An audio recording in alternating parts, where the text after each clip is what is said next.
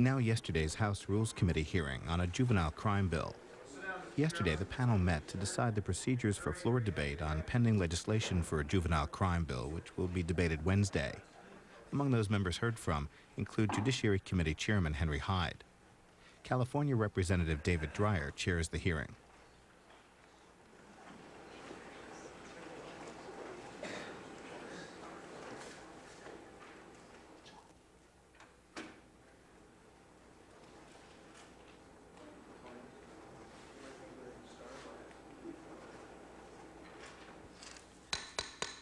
The Rules Committee will come to order. We have yet to have the 5 members we were hoping to have with us, but very generously Mr. Hall has agreed to let us proceed with testimony. And I have an opening statement. I should say that we are closer to a quorum now that Ms. Slaughter is here. Thank you, sir. And I would have not wanted to proceed until she got here. And you know what? I was not going to let you proceed until Mrs. Slaughter arrived, even though Mr. Hall was very generous there. And she rushed in so that she'd have a chance to hear this. And we now have a quorum, I am happy to say. Thank you, Mr. Linder. And I will proceed with an opening statement, and then I will call on Mr. Hall or Mr. Moakley if he arrives. Mr. Conyers is here. We're happy to have the distinguished ranking member. So I will proceed with my statement, then we'll look forward to hearing from both the chairman and the ranking member. The committee meets today on a, well, let me first say this is for a consideration of H.R. 1501, the Consequences for Juvenile Offenders Act of 1999. The committee meets today on what is obviously a very difficult subject, youth violence and child safety, although overall crime and violence nationwide have been reduced to 30-year lows, and Americans of all ages are much safer than just a few years ago, a few high-profile tragedies in our nation's schools have struck a chord with all Americans.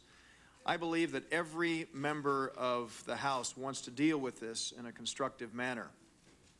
We have what is obviously a very difficult task before us. It goes without saying that, like America, the House is united in a strong desire to see an end to youth violence. Based on the approximately 175 amendments that have been filed, it's obvious that there are different proposals on the best way for us to proceed. Republicans and Democrats alike are on both sides of many of the more controversial proposals that are before us today. It's our intention to fashion a rule that provides for a full and focused debate. However, although this demands that we carefully review and limit amendments to those that are relevant to the issues, there will be an opportunity for a wide variety of provisions to be voted on by the full House. No one can say what the final bill will look like in detail, but there are a number of important provisions that will be considered. First, H.R. 1501 provides $1.5 billion over 3 years for local communities to combat youth violence. Second, there will be proposals to set severe gun crime penalties from mandatory penalties for those bringing gun violence to schools to the death penalty for anyone convicted of killing someone at a school. Third, $50 million in funding will be proposed so that all U.S. attorneys' offices could assign one prosecutor full-time to fighting federal gun crimes. And finally, a number of firearms restrictions and safety measures, including mandatory trigger locks, banning youth possession of so-called assault weapons, and background checks for gun shows will be considered.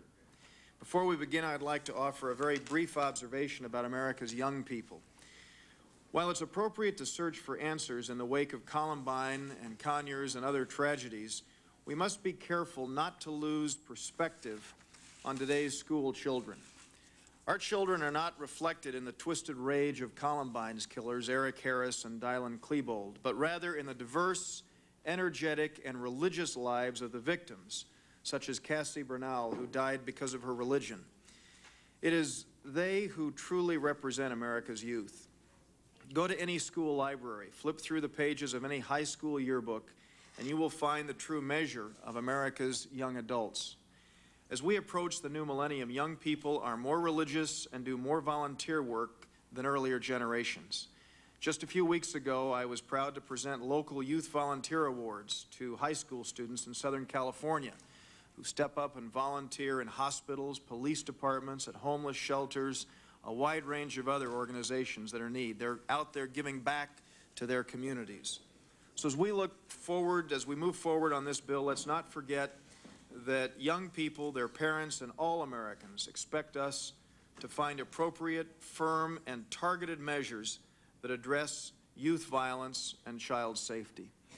And with that, I would like to see if my colleague, Mr. Goss from Sanibel, has any opening remarks. Thank you very much, Mr. Chairman. I want to associate myself with your remarks. I think that's a fine comment about the youth of America.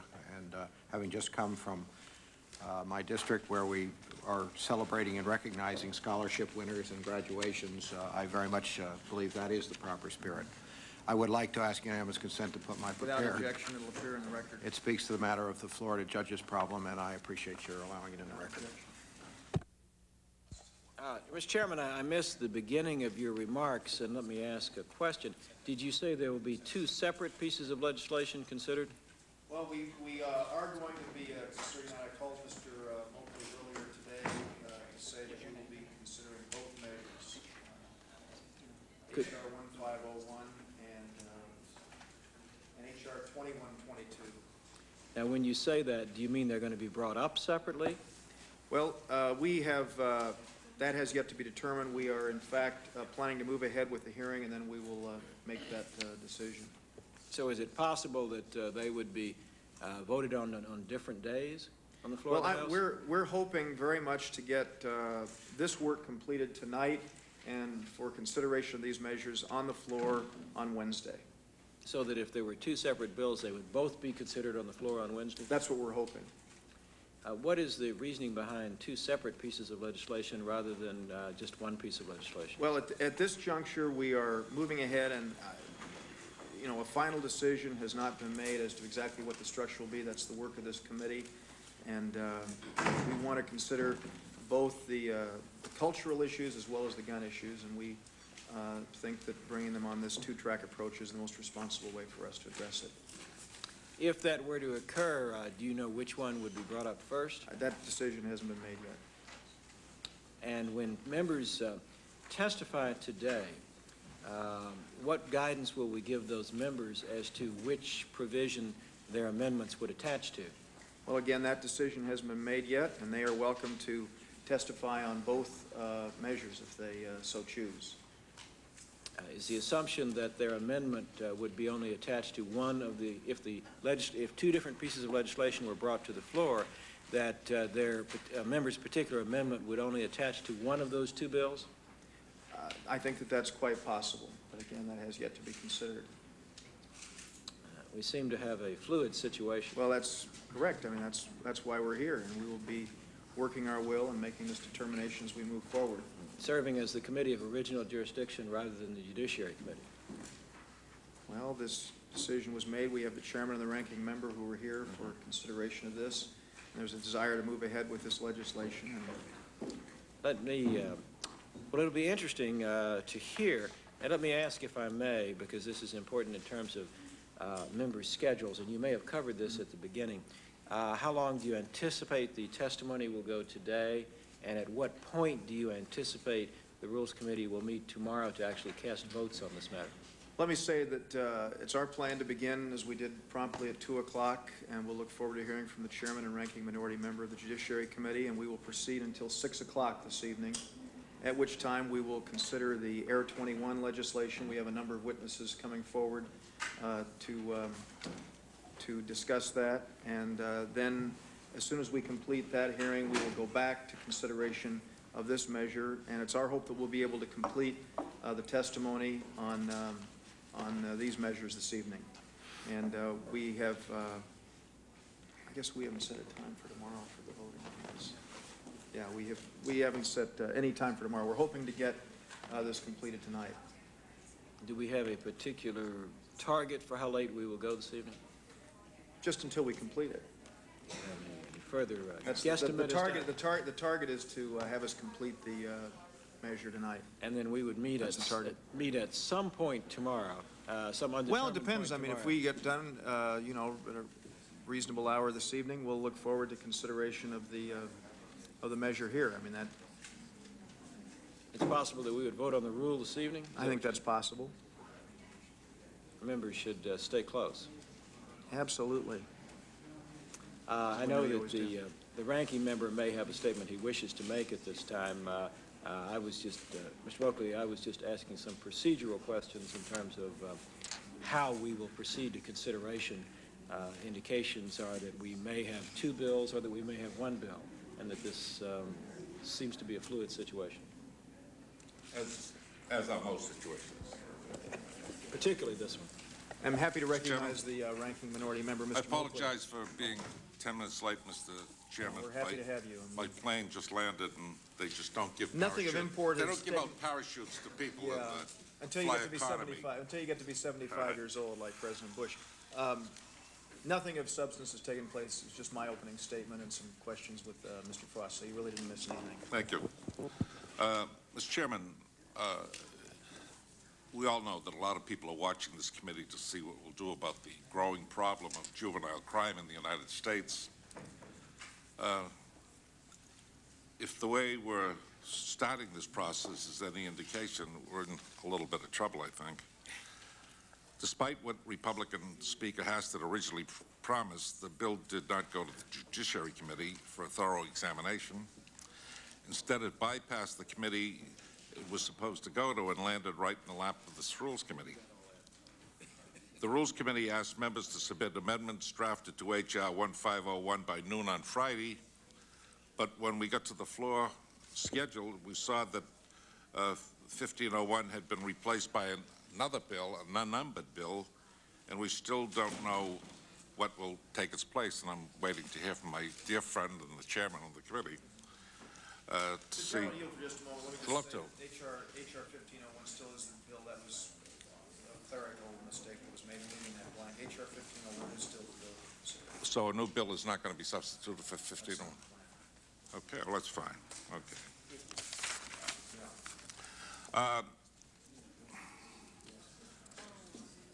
The process through which this bill has been considered is probably one of the biggest legislative messes I've ever seen. I think that an issue as important as this deserves much better. It certainly deserves to have been considered by the committee to which it's been referred, as was promised by the Speaker.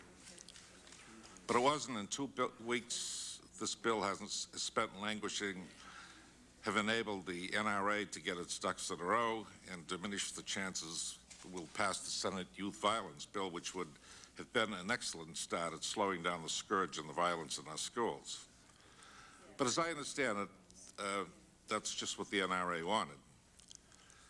As you probably heard, the top NRA official quoted in the news said 90% of the measure is our stuff, whatever that stuff means.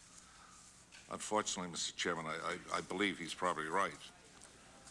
The NRA not only weakened the gun safety bill that passed the Senate, but they also took one step further and weakened safety laws that have been on the books for years.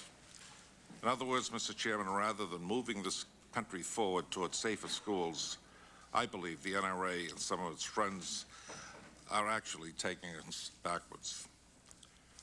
They decided we didn't really need to conduct a background check on everyone who buys firearms at gun shows.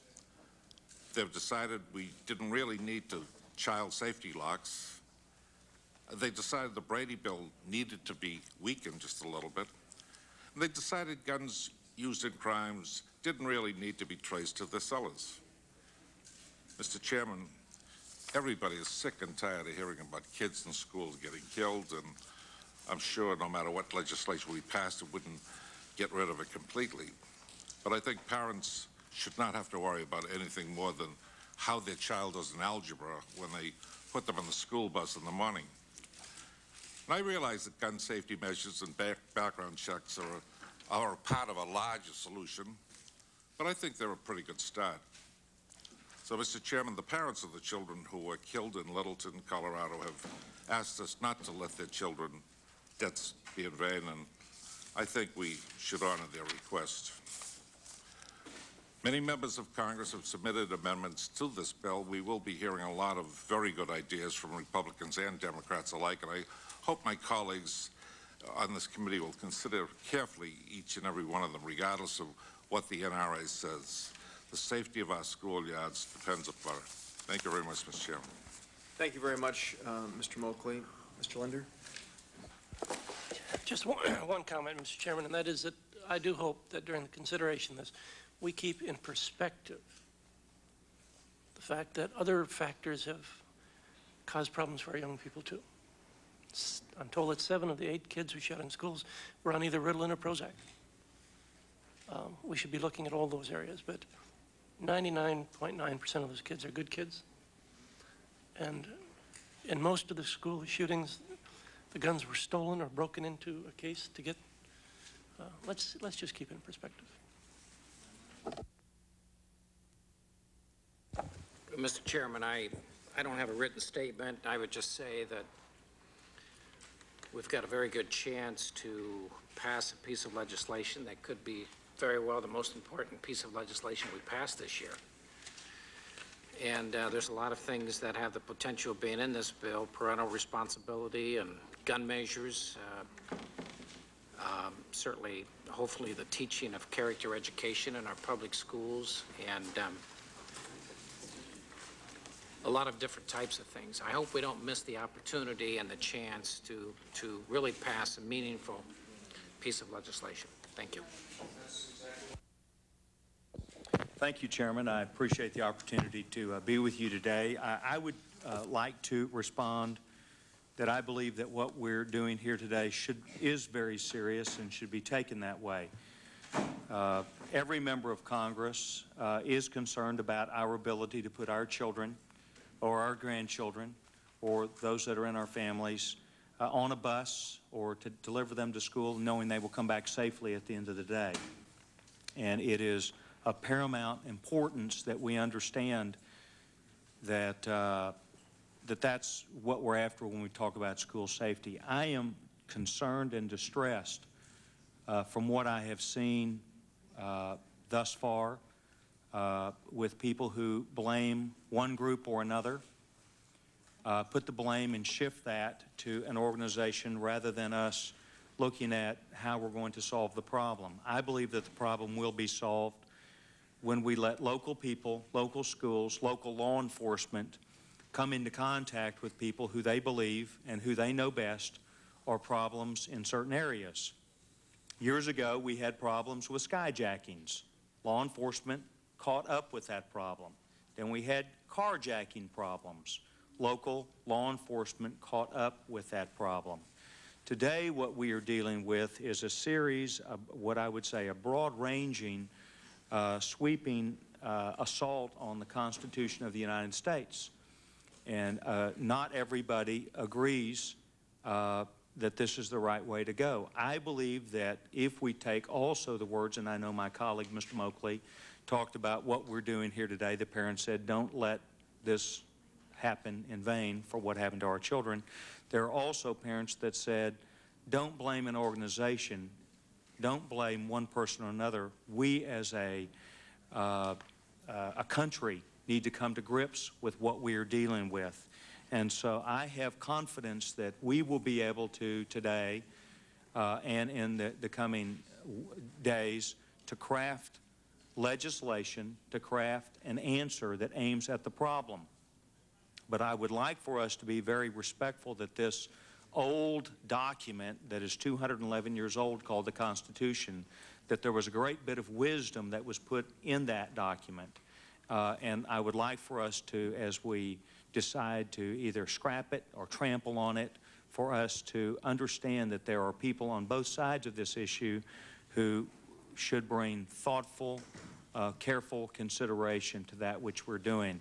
I am devoted and dedicated as not only the congressman from the 5th District of Texas, but also as the parent of 2 small boys that go to school every day. I too am concerned about the safety of our children, and we'll try and weigh and balance that with the constitutional duties that we have here in Congress.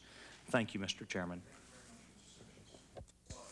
Thank you, Mr. Chairman. Mr. Chairman, this morning before I left my district, I visited 2 schools. One, a group of 9th graders in Fairport, New York, who were so traumatized by what had happened in numbers of schools, not just Columbine, but all the others as well, that they all got together with all the different groups in the school and decided that they were going to go for unity in this school, and that they were going to stop breaking up in little groups and little cliques, and they wanted to pay attention to the children among them who felt left out. That was such a mature and wonderful thing to do. I wish we could do as well. And I'd like to just say for the record, because I think this is important, that this information be dispensed. There was a study done in a preschool of kids 3 to 5 years old, where the parents had at first been interviewed. That about 150 parents, half of them said they had no gun at home. Half of them said they did have a gun, but they were absolutely certain that their child knew nothing about it or hadn't the foggiest idea where that gun was kept. And then they did an experiment with the children where a policeman came in with an empty gun, and he said to them, "This is an empty gun, and I want you to promise me that if you ever see one of these, that you'll run as fast as you can and find the nearest responsible adult and tell them about it." And they all nodded their little heads up and down. "Oh, yes, you bet. That's exactly what we're going to do." The policeman lays the gun down on a table, empty gun, walks out of the room, and they observe these children through a 2-way mirror. Every single child fought each other to get over to get their hands on that gun, pointing it at each other, trying to make bullets out of crayons. Heaven help anybody who tries to stand between the Congress of the United States passing gun lock legislation and the American people. They've had enough of it. I'm telling you that it is the most, it defies belief to me that something as simple as making certain that a minor child, a small child, getting their hands on the gun because of the part of the parents that said they had a gun at home, every child said they not only knew where it was, but they played with it. And in fact, some of the parents who said they had no guns at home were thrown in by their children who said, "Oh yeah, Daddy's got one in his drawer." We're living in sort of a fool's paradise here if we think that somehow by education we're going to say to these children not to do it.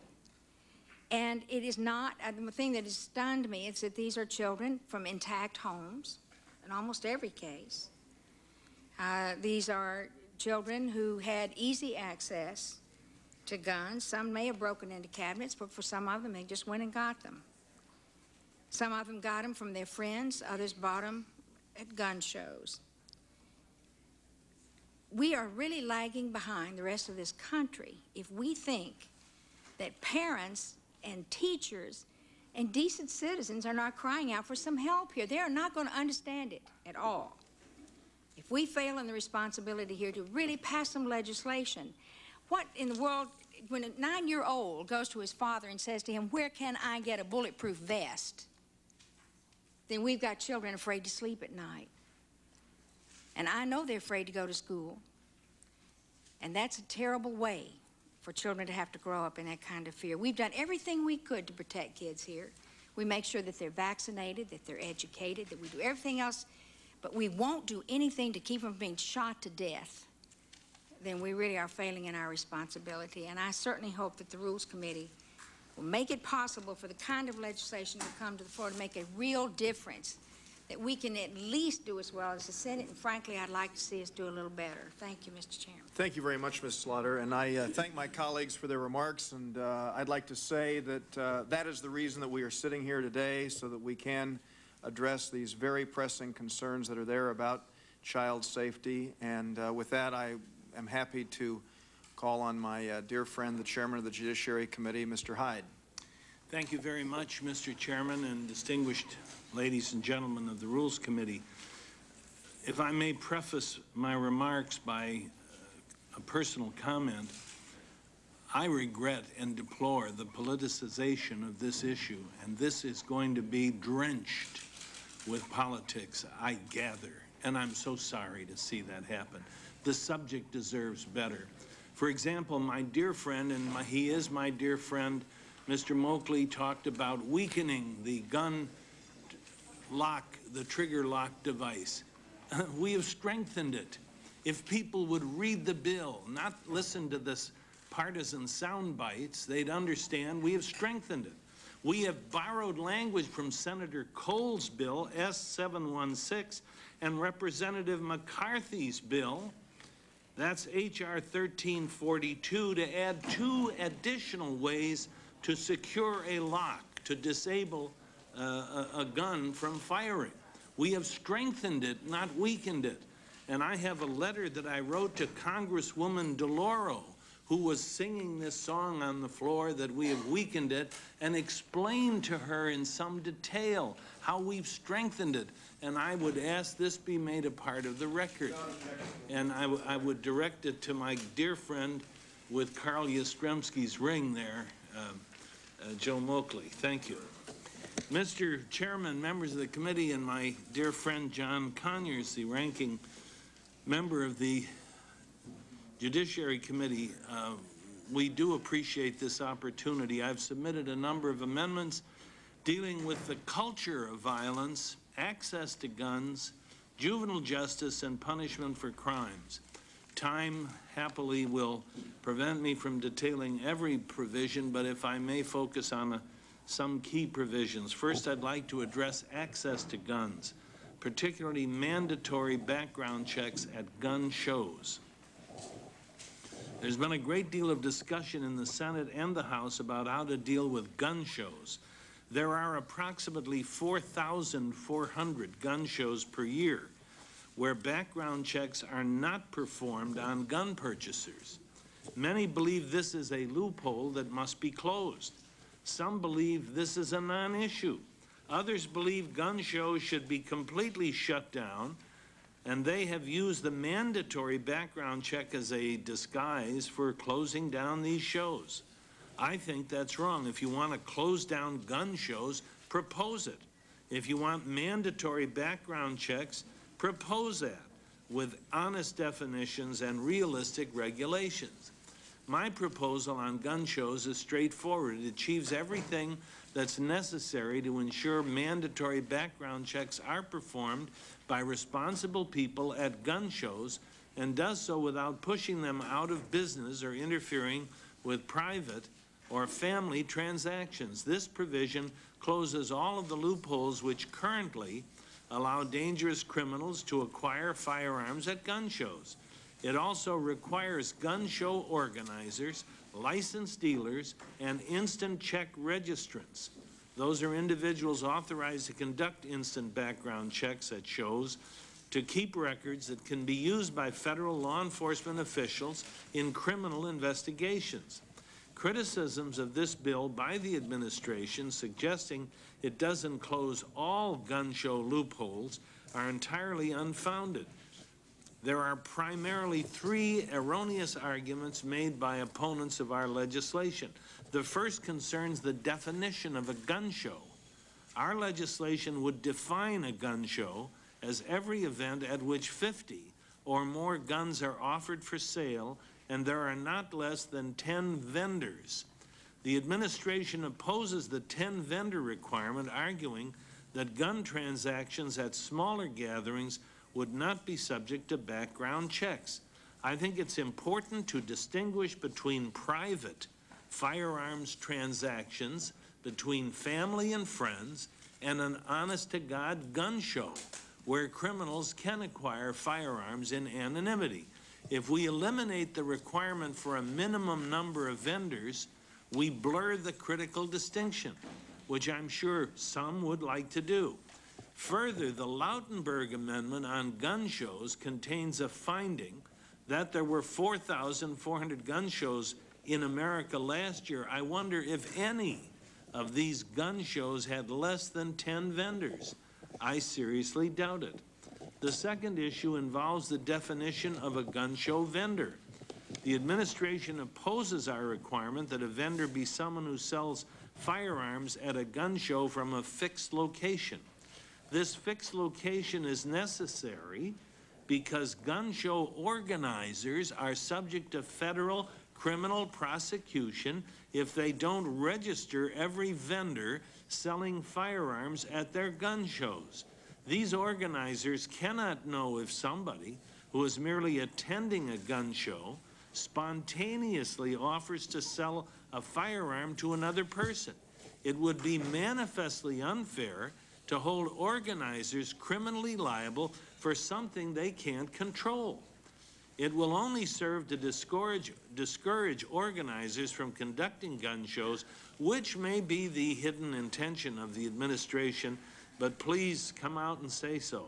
It must be noted that every firearm transaction at a gun show, regardless if the seller is a licensed dealer, a vendor, or merely in attendance, requires a background check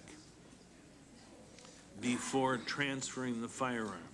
The definition of a gun show vendor has no effect on this requirement.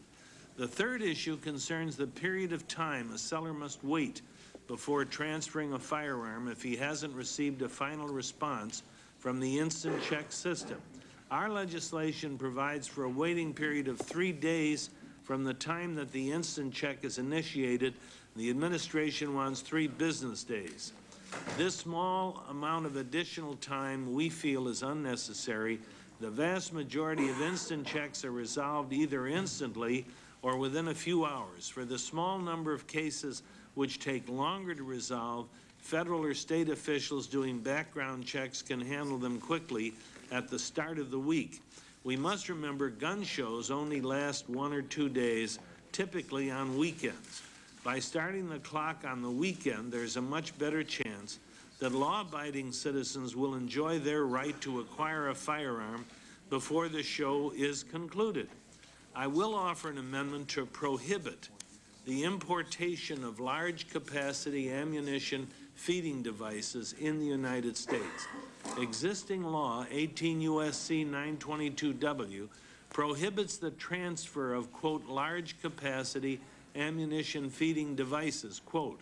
An exception is provided for the possession or transfer of any such device lawfully possessed on or before the date of the enactment of the Violent Crime Control and Law Enforcement Act of '94. The term large capacity ammunition feeding device is defined in existing law as a magazine, belt, drum, feed, strip, or similar device manufactured after September 13, 1994, and has a capacity of or can be readily restored or converted to accept more than 10 rounds of ammunition. Since existing law excludes from the definition any device manufactured on or before September 13, 1994, such devices have been approved for importation into the U.S. if the importer submits evidence establishing that these devices were manufactured before September 1994. My proposal would amend the definition of large capacity ammunition feeding device to delete the language limiting the definition to devices manufactured after September 1994. Thus, all devices with a capacity of more than 10 rounds of ammunition would be subject to the restriction of the law. However, the proposal would retain the existing grandfather exception in the law for devices lawfully possessed on or before the date of enactment. In addition, this section would add a provision making it unlawful for any person to import a large capacity ammunition feeding device, and I can assure you the NRA did not write this provision. The effect of the amendments would be to bar the importation of all feeding devices with a capacity of more than 10 rounds of ammunition, regardless of the date of manufacture. Such devices that were lawfully possessed on or before September 94 would be covered under the grandfather provision and continue to be possessed and transferred without restriction. Given the vast worldwide supply of magazines with a capacity of more than 10 rounds, the amendment is necessary to limit the commercial sale of these devices. My amendment is consistent with the congressional intent to limit the general public's access to magazines with a capacity of more than 10 rounds. I will also offer an amendment that will prohibit any person younger than 21 from purchasing or attempting to purchase a handgun, semi-automatic assault weapon, ammunition for such weapons, or a large capacity ammunition feeding device. It's a straightforward attempt to prevent young people from purchasing two classes of very dangerous firearms. Current law already prohibits the transfer to and possession by a juvenile defined as younger than 18 of handguns and handgun ammunition. The amendment's an incremental change to existing law designed to prevent young people, many of whom are still immature, from purchasing such dangerous weapons. Thus far, I've discussed the legislation concerning juvenile justice and gun control.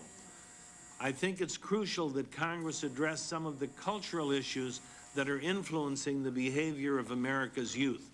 The fact is, new gun laws and tighter control of the juvenile justice system are not by themselves a cure for the epidemic of youth violence.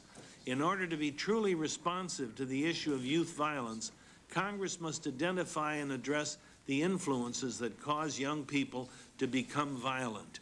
What happened in Colorado, what happened in Georgia are not going to be remedied by passing new gun laws. 17 federal laws were violated by these two young killers in Colorado and 7 state laws.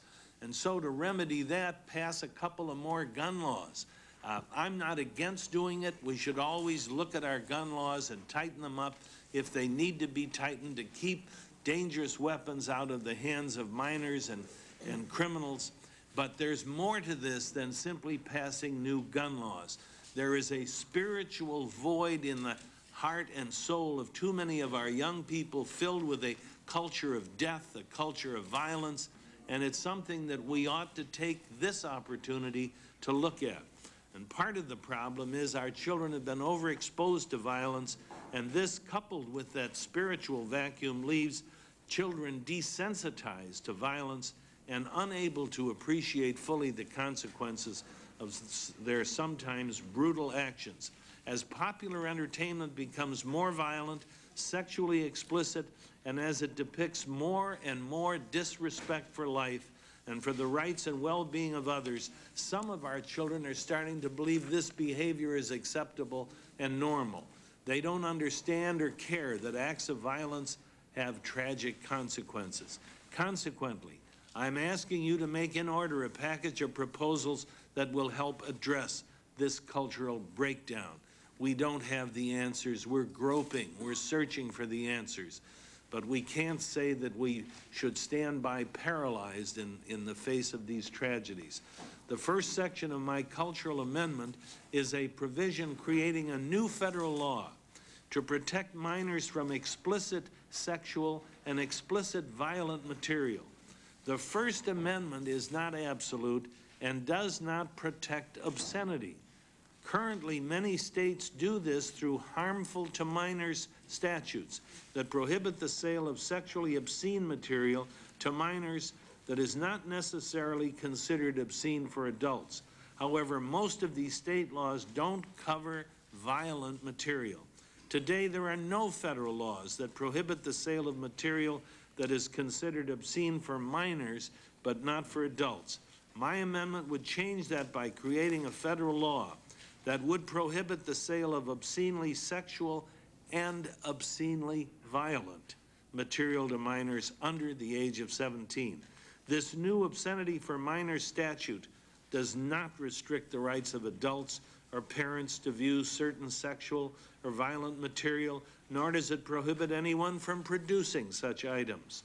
Rather, it empowers parents to make decisions about what type of material is appropriate for their children. With enactment of this legislation, parents will decide whether their kids can see explicit sexual or violent material. I've included as the second section of my amendment a provision whereby Congress asks by a sense of Congress resolution. That's all this does. This doesn't mandate anything. It expresses the sense of Congress that retail establishments that sell music allow parents to review in their store a copy of the lyrics accompanying the sound recordings they offer for sale. This is a simple way for parents to read the lyrics accompanying the CDs they're considering buying for their children. It's my hope that retailers can take this responsible step on their own. We aren't asking them to give away copies of lyrics. We're asking them to give the parents a right to look at them so they can determine for themselves whether these lyrics are appropriate for their own children. The third section requires the National Institutes of Health to conduct a study of the effects of violent video games and music on child development and youth violence. Numerous studies have been conducted regarding the impact of violence in television and movies on children. There have been very few studies, I'm aware of none, on the impact of music and video games on young people. The fourth section of this amendment is very similar to the Senate amendment, providing a limited antitrust exemption to the entertainment industry to enable that industry to work collectively to develop and implement voluntary programming guidelines that alleviate the negative impact of TV programming, movies, internet content, and music lyrics on the development of children. The fifth section of the amendment, promoting grassroots solutions to youth violence, authorizes the Attorney General to award $5 million annually for 5 years to the National Center for Neighborhood Enterprise for the purpose of funding direct demonstration operations and program development grants to community organizations in 9 cities. In awarding grants, the National Center will consider the track record of grassroots entities in youth group mediation, crime prevention, the engagement of the grassroots entity with other local organizations, and the ability to enter into partnerships with housing and law enforcement authorities. The National Center has been identified for this demonstration program because it has a proven track record in using limited funds to turn around gang and violence-infested inner-city housing projects, as evidenced by their transformation of the Benning Terrace housing project right here in Washington. The National Center puts kids on the right track by directing them towards faith, hope, and opportunity, and asking them to take responsibility for their communities and for themselves. And John Conyers knows even better than I the success of this group. He's been out and visited Benning Terrace and has seen the transformation from a very dangerous area to a very useful, functional area. I know we don't have the answers to this problem, but our approaches are modest. However, study after study has shown that exposure to violence adversely affects the development of children and leaves them to disposed to act violently. Even the most caring parents can't prevent these influences from reaching their kids. We can help parents, and I believe my amendment is a step in that direction. I urge you to make my amendment in order and request that we be given appropriate time, in your good judgment, equally divided to debate this amendment. It's controversial. I know that. I know we're bucking against big money. The entertainment industry is powerful, but I refuse to believe that we're impotent in the face of this terrible onslaught against our kids, this cultural pollution, to not do anything. So these are my ideas, and I'm sure open to any better ones that come along. And I thank you, Mr. Thank you very much, Mr. Hyde. We appreciate all the time and effort you've put into this very important issue. Happy now to recognize the distinguished ranking member, friend Mr. Conyers. Good afternoon, Mr. Chairman and Ranking Member Moakley, and all of the members of the Rules Committee.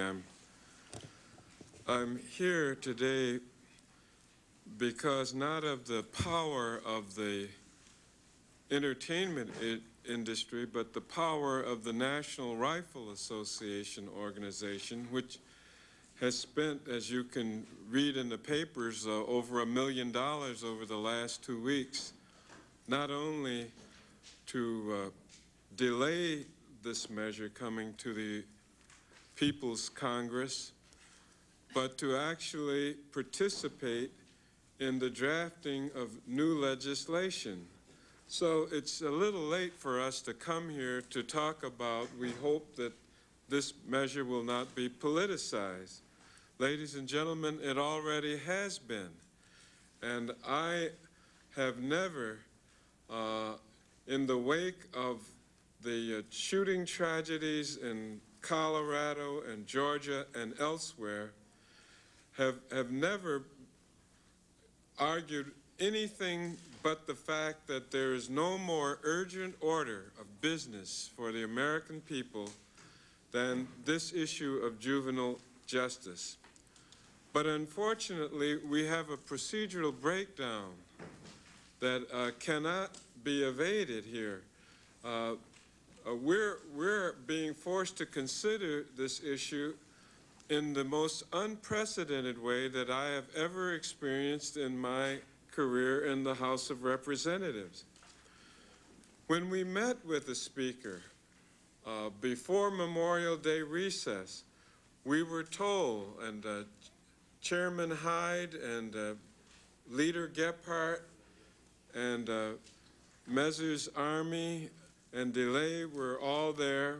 We were told that even though we wanted to take up the gun violence provisions already sent by the United States Senate, that we couldn't because we wanted to study carefully all of the measures that were to be examined, and that therefore that was an impossible request and was denied. We could not take up the Senate bill on gun violence because we needed regular order and committee hearings and a committee markup. That promise has been broken.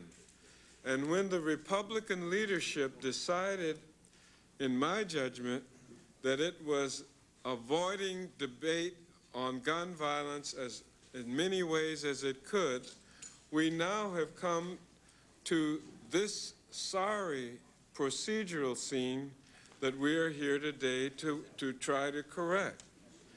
The Republican leadership told us that they supported in principle, originally, the Senate-passed gun violence amendments, only to begin to back off of them subsequently, only to unveil 2 weeks later what I regard as a very weak provision which would apply only to a fraction of the gun show transactions.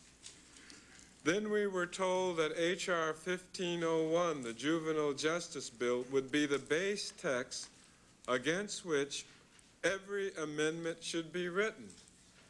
Now, every one of the 175 amendments that you have before you were written on that assumption. It was at 12:40 this afternoon that we were told that there would be an additional bill brought forward. That's roughly an hour or so ago, or 2 hours ago. What we're doing now, and it didn't even have a number, it was H.R. blank, which was really the base text, leaving us without any instruction as to how to write amendments to the second bill. Mr. Chairman, ladies and gentlemen, do you realize what you have done?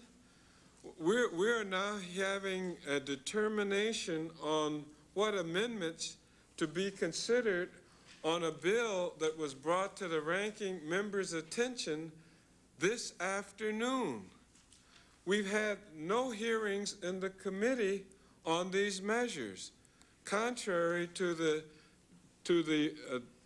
agreement that we thought if we were going to move with this rapidity, we could have taken the parts of the Senate bill and the bill that the committee has already agreed to, juvenile justice, and bring them together. So the disarray that we are in confounds the imagination. I don't know how the members are going to draft amendments to 2122. I don't have any here today. I just found out about this new change. We thought about this new change. We thought we were proceeding in a way that I didn't appreciate because we hadn't had hearings on any of the gun amendments.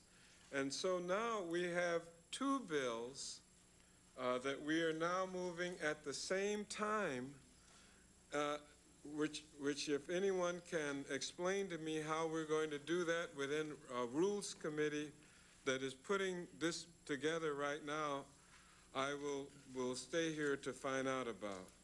The disorganization, the lack of process is being made up as we go along, and I decline to support it until we can put an end to this gamesmanship. Are the rules being changed perhaps because of the Democratic substitute? The bipartisan Senate passed gun violence amendments, the bipartisan juvenile justice bills from the Judiciary and the Education and Workforce Committees, and the COPS program's reauthorization, which has appeal on both sides of the aisle and stands a chance of passing. Is that the reason for the rules changes at this 11th hour? Well, I think this is a process which I cannot agree to, and as you can see, I will not support. We have flitted away the opportunity for bipartisan legislation. We were willing to work with Chairman Hyde to satisfy his concerns about gun show language, and instead we have opted for a kamikaze legislative process. We shouldn't do this. Never in my tenure in the House of Representatives have I witnessed this confused or chaotic procedure on an issue so important to so many of our citizens. In short, what we have seen is a process designed to avoid debate, avoid accountability, and which maximize confusion and the opportunity of special interest groups who are now impacting cavalierly on the process. This type of backroom and secret process is precisely what makes the cynicism of our government manifest by so many of our citizens. By rights, Mr. Chairman, you should not have been placed in the position that you are in today. Unfortunately, due to a series of miscalculations and misstatements by the congressional leadership, the congressional Republican leadership, you are now forced to substitute your judgment for that of the entire House Judiciary Committee and to make decisions on the fly and behind closed doors, as your committee will meet, that will affect the lives of millions and millions of children and adults in this country. Now, it's my belief that the American people want responsibility and action on this matter and not more loopholes or broken promises. The fact that this issue is controversial, we cannot help. But this cannot serve as an excuse for avoiding the legitimate discussion and debate and votes on these amendments. The Senate spent 2 weeks on this subject, 2 weeks debating the measure, and there can be no reason for us not to craft a rule in the wee hours of the evening or night which cuts off debate and amendments on an issue that will affect so many of our children's lives. In terms of substance, there are a number of fatal flaws and poison pills included in the terms of the most recent proposals introduced by the chairman of the Judiciary Committee. First and foremost, despite the promises by the Republican leadership to accept and enhance the Senate-passed gun safety provisions, the Hyde-McCollum bill proposes more of the same old NRA, National Rifle Association loopholes that have already been voted down in the Senate. In some cases, the Hyde-McCollum bill will even open up new loopholes that do not exist under current law. We would be happy to provide the committee with a side-by-side which shows why the committee's proposals are not valid. Chairman Hyde has proposed, and I give you an example, that the bill would apply the definition at events where 10 or more vendors are selling guns, regardless of the amount of the guns sold. This means that 9 vendors could sell thousands upon thousands of firearms at a gun show without being required to do any criminal background or age checks. These aren't family transactions at these shows. These are strangers that have never met before. And in addition, H.R. 2037 allows vendors to complete transactions of gun sales with no background or age checks if the seller and purchaser merely step outside the gun show. Allows gun vendors at gun shows to sell firearms with no background checks if they are sold from movable carts. Makes it far more difficult to trace guns sold at a show if they are later used in crime, and would allow gun show dealers to ship a firearm across state lines directly to private residences.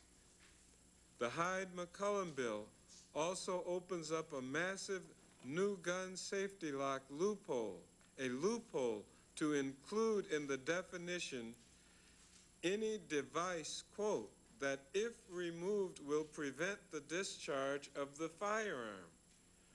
Now, since every handgun has parts that when removed will prevent the handgun from discharging, including the firing pin, the trigger, the hammer, the magazine, their provisions effectively exempts all handguns from the safety device requirement. Ladies and gentlemen, this is a loophole. This is a broadening, this will defeat the intention of every sincere member of Congress to provide effective gun safety legislation. And I strongly and strenuously object to this because there's never been any hearings. We've never had any hearings whatsoever. Now, we, in a national crisis, deserve to bring more common sense response.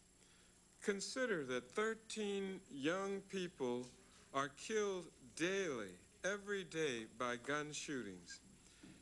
In 1996, 4,600 young people were killed by firearms, and nearly 10% of high school students reported carrying a gun in the last 30 days to school.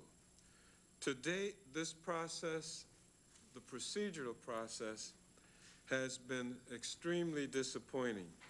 It has been it has broken the fairness of regular order, and it has, in my judgment, been a ruse to kill the good work that the other body, the Senate, has done.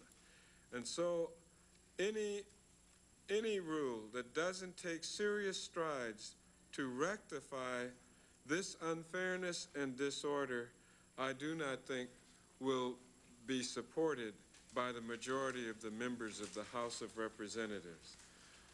Please, I plead with this committee, let us move in an orderly fashion to consider as many of these amendments in a reasonable period of time.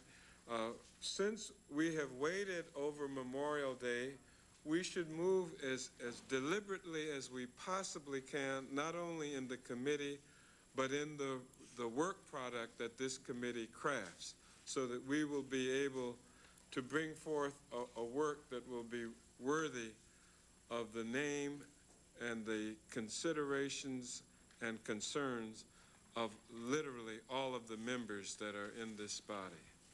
Thank you very much, Mr. Conyers. Appreciate your. Chairman, might I You certainly will have to. If I might just make a couple of comments first. Let me begin by saying that perhaps I understated my opening remarks when I said there would be some controversy surrounding this question as we move forward. But I will tell you that as we go back to mid-May, I've just been given a list of the hearings that were held. On the 13th of May, the full committee held a hearing on the Youth Culture and Juvenile Violence Act. On the 27th of May, the full committee held a hearing on the juvenile crime-related issues, including guns.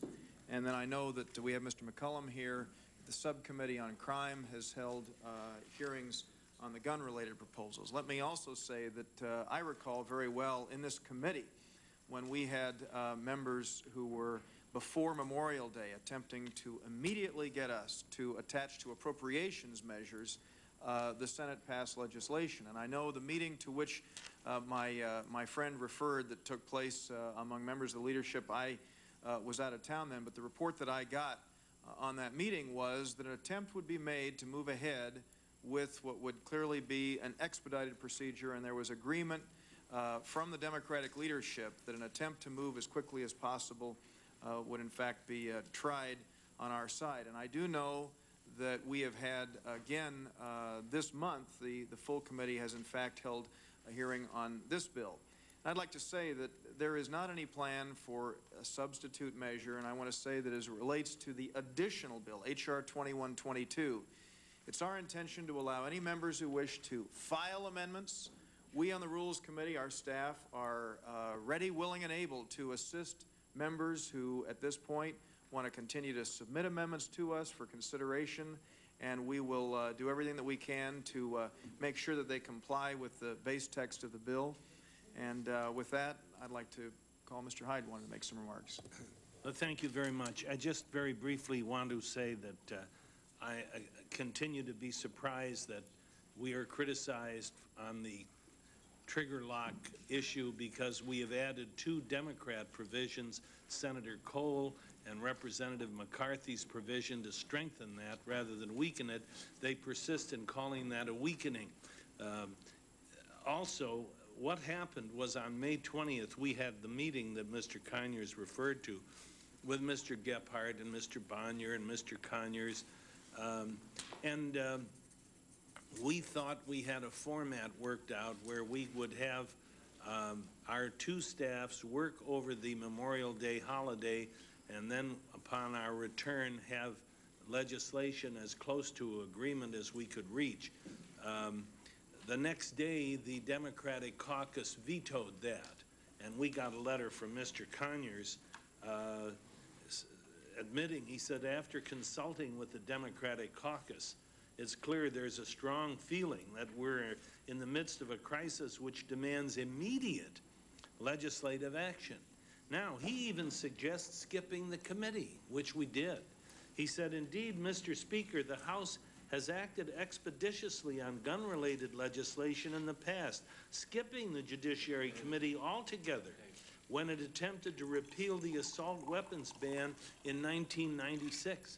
Now, he wants deliberate speed today, but on May 21st, he wanted instant action now in responding to the mandate of his caucus.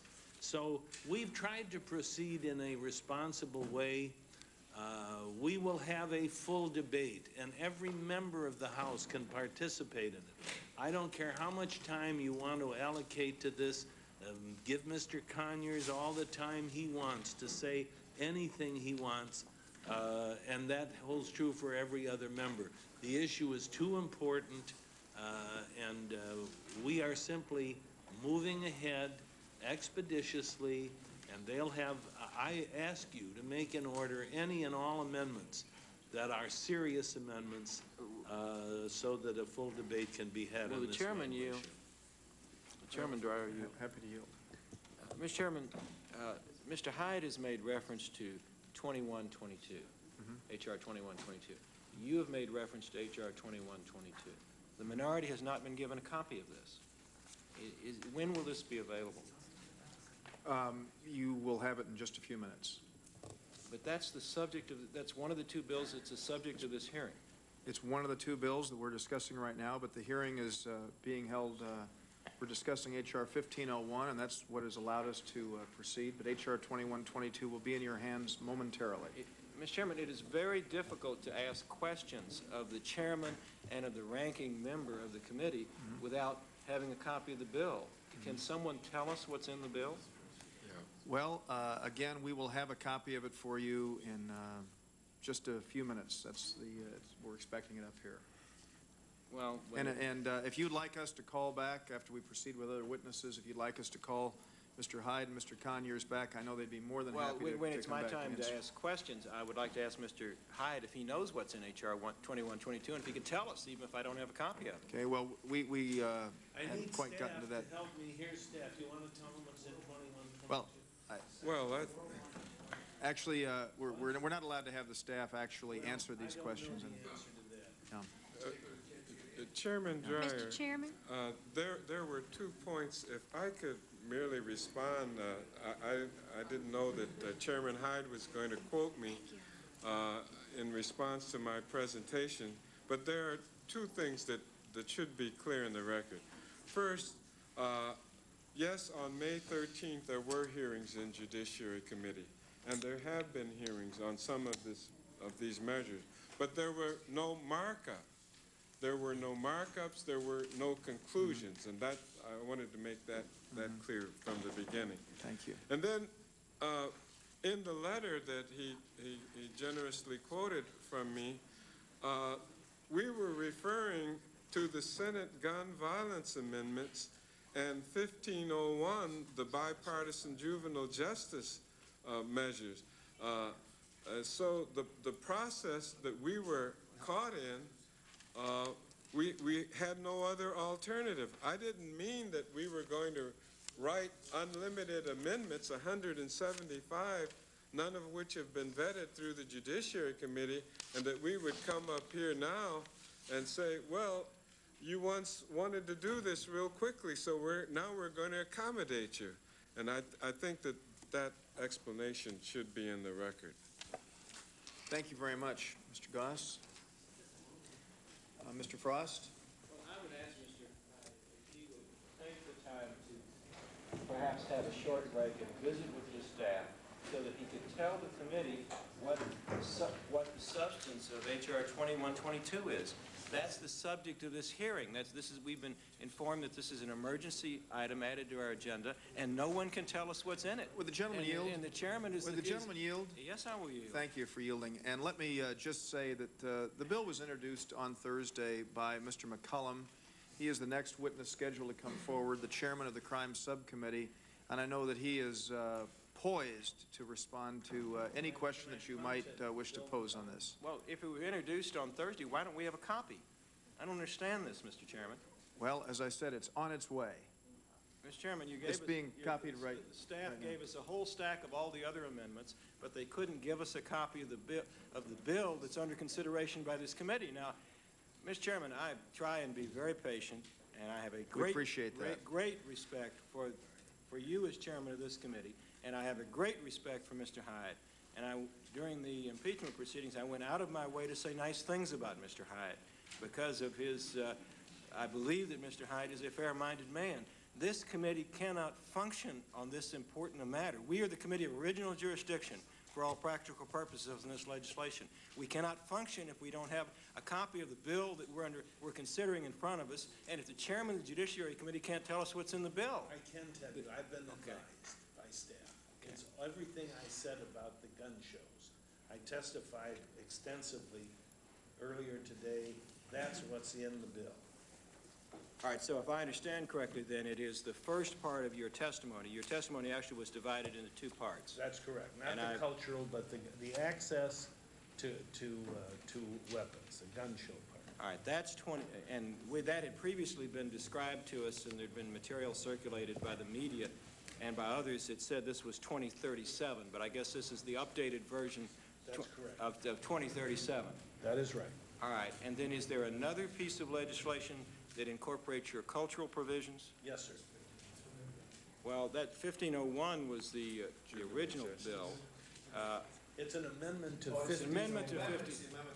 Amendment to 1501. All right, and that's what, this is something that we were handed that says the protecting the children from cultural violence. Right. So what we're really talking, if I understand correctly now, what we're really talking about is the updated version of the gun show provisions. Right. Is one piece of legislation.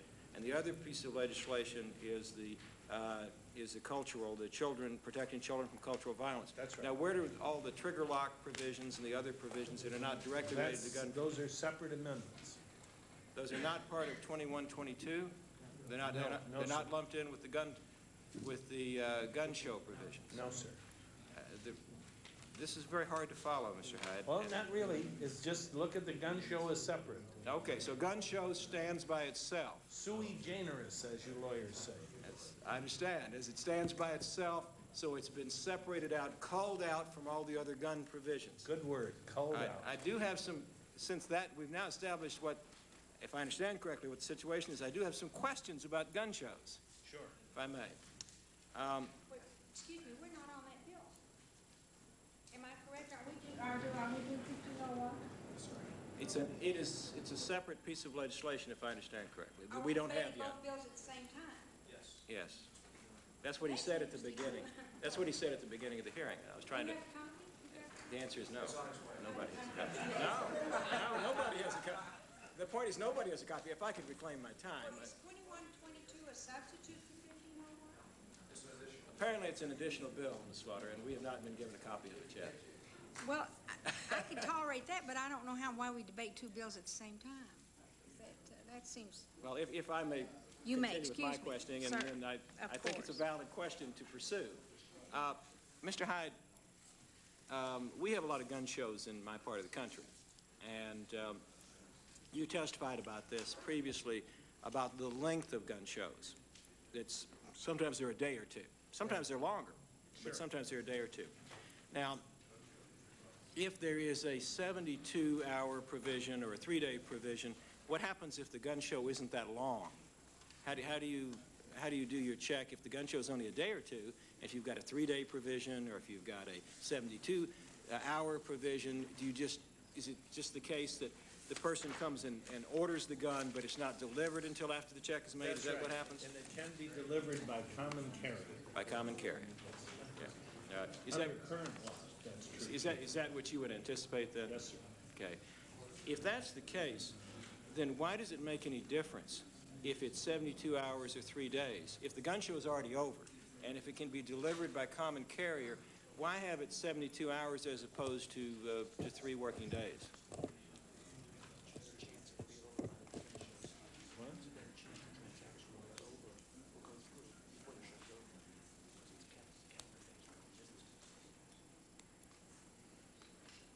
It's just more workable using calendar days than business days. Well, it is, I understand, but it is a lessening or a changing from the Senate provision. And I understand that there's an interest in perhaps refining Senate provisions, but this seems to me like a peculiar refinement. If the gun show is already over, what difference does it make whether it's calendar days or business days? This is an effort at compromise, and nobody gets everything they want in a compromise. Well, it just seems like a peculiar compromise to me. That was the only, because now let me go back to some of the other questions, some of the other issues here. I guess it will be clear to the witnesses which piece of legislation they should attach their amendments to. Mr. Conyers has a substitute, and I don't know how he divides up his substitute. If you've got the gun show provisions in a standalone piece of legislation, and then you have other things as amendments to 1501, Mr. Conyers somehow has got to decide how he divides up his substitute, if I understand correctly, because his substitute really would apply to 2 different bills. I guess the Rules Committee will have to make that decision. I would urge the facilitating of Mr. Conyers' amendment. Mr. Conyers, would you have any thoughts on that? Well, what I'm going to have to do now is either write at probably two different substitutes. We only had one bill when I was doing a Democratic substitute. Now we have two. It is not clear to me what's going to end up in the newer bill that we're awaiting. So I will either have to put the substitute on one or the other, or create two substitutes. And I would ask that the Rules Committee keep that in consideration. As I said a few minutes ago, we anxiously look forward to working with you and members of your staff to facilitate that so that all of your concerns are addressed. And let me also say that as we look at the litany of proposals before us, it is fully my intention as chairman of the committee to ensure that when we proceed with our work on the House floor, that we address the Juvenile Brady Amendment, the Trigger Lock Amendment, the Large Capacity Feeding Devices Amendment, the purchase by those under the age of 21, the possessing of guns by juveniles, and the Dingell Gun Show Amendment, and the McCarthy Gun Show Amendment. Now, I can't tell you exactly how the committee will decide, but as chairman of the committee, I'm hoping very much that we will be able to consider all of those measures on the House floor as we proceed with debate. And so I think that many of the concerns that have been raised will be able to be addressed with that. I would, Mr. Chairman, we now have a copy of 2122, and it's still warm. It has obviously recently been copied, but I appreciate the fact that we have it.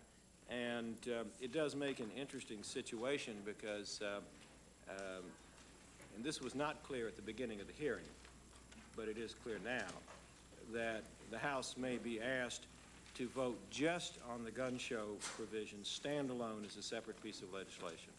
And then they may be asked to vote on everything else. And it's unclear, as I understand from what you said at the beginning of the hearing, which we would vote on first, if we did have two separate bills, and what the order would be. I do have, I'm not sure when it's appropriate, Mr. Chairman. I have a statement from a member who's not here, but I will insert that to the record at the appropriate time. That statement, that's from Mr. Meehan. Mr. Meehan, without objection, that will appear in the record as following the testimony of Chairman. I would ask, Mr. Hyde, there are some provisions in the Democratic substitute not dealing with guns. Some provisions dealing with additional police officers to the COPS program, with counselors, funding for counselors. And if I understanding, and I have offered those as separate amendments. Congressman Menendez, Congressman Bonnier, and I introduced legislation that incorporated those provisions. And we are offering those as separate amendments. Presumably they would be to 1501. They would not be to 2122. Is there any reason why those type provisions have not been brought forward by you or by Mr. McCollum or other members of the committee? Well, on the COPS program, that's a worthwhile inquiry.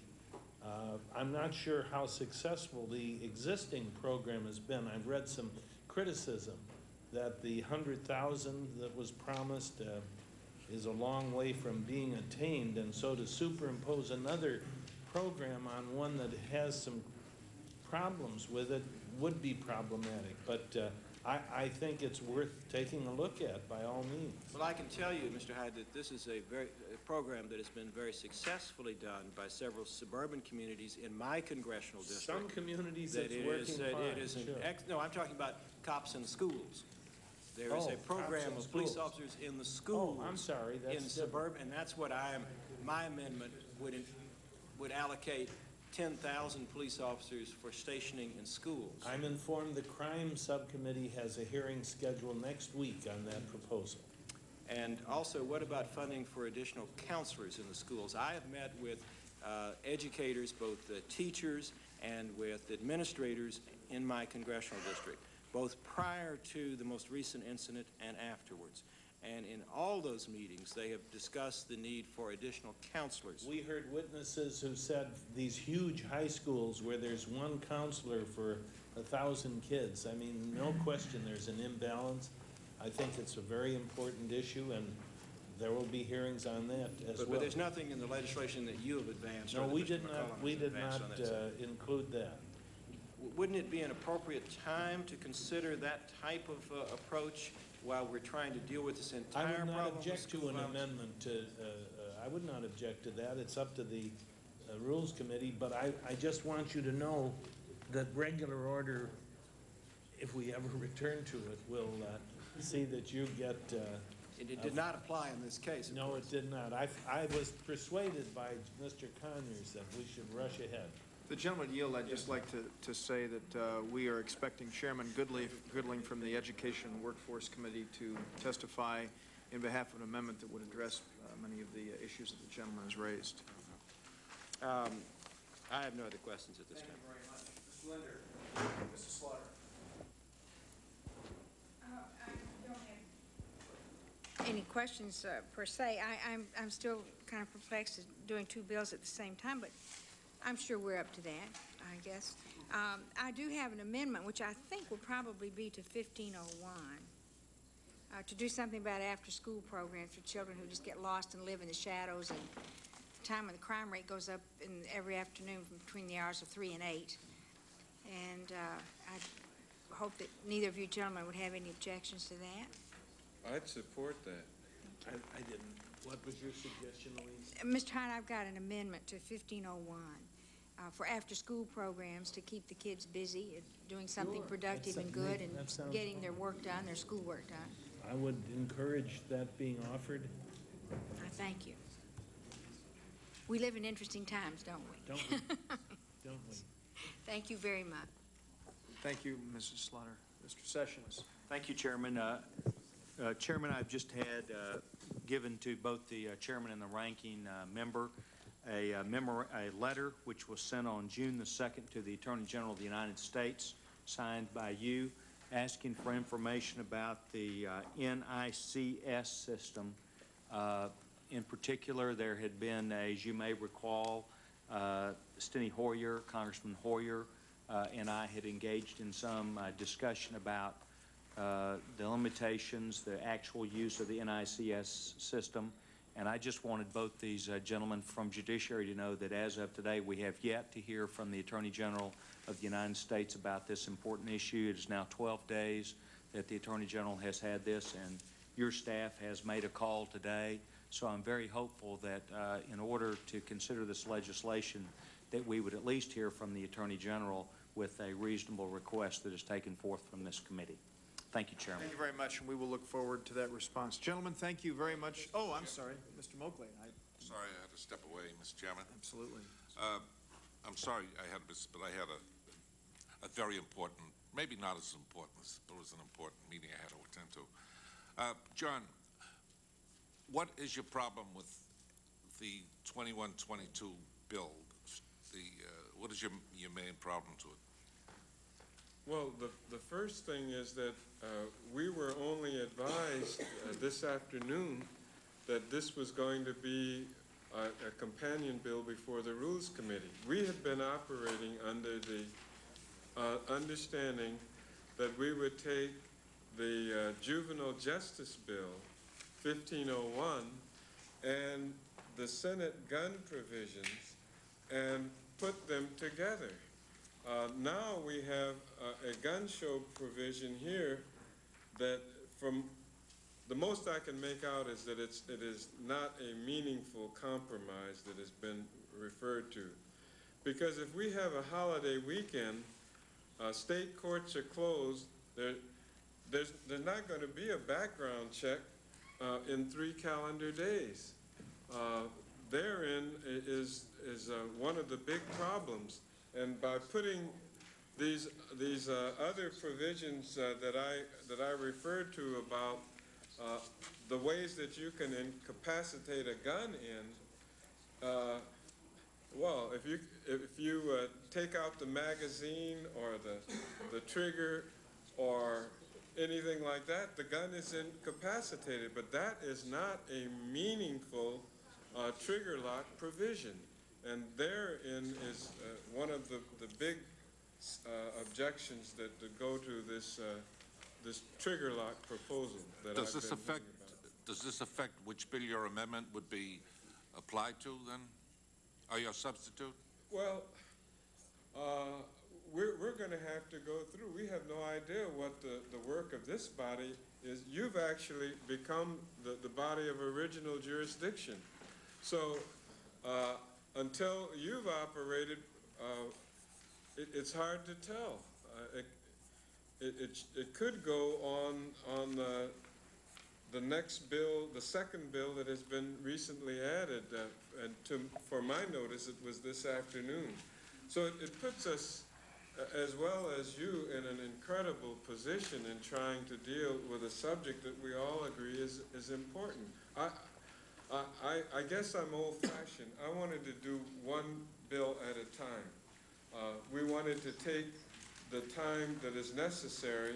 If we're going to telescope this all into two bills into a couple of days for the rule, and then we're going to go out on the floor with 175 amendments that have been offered to you,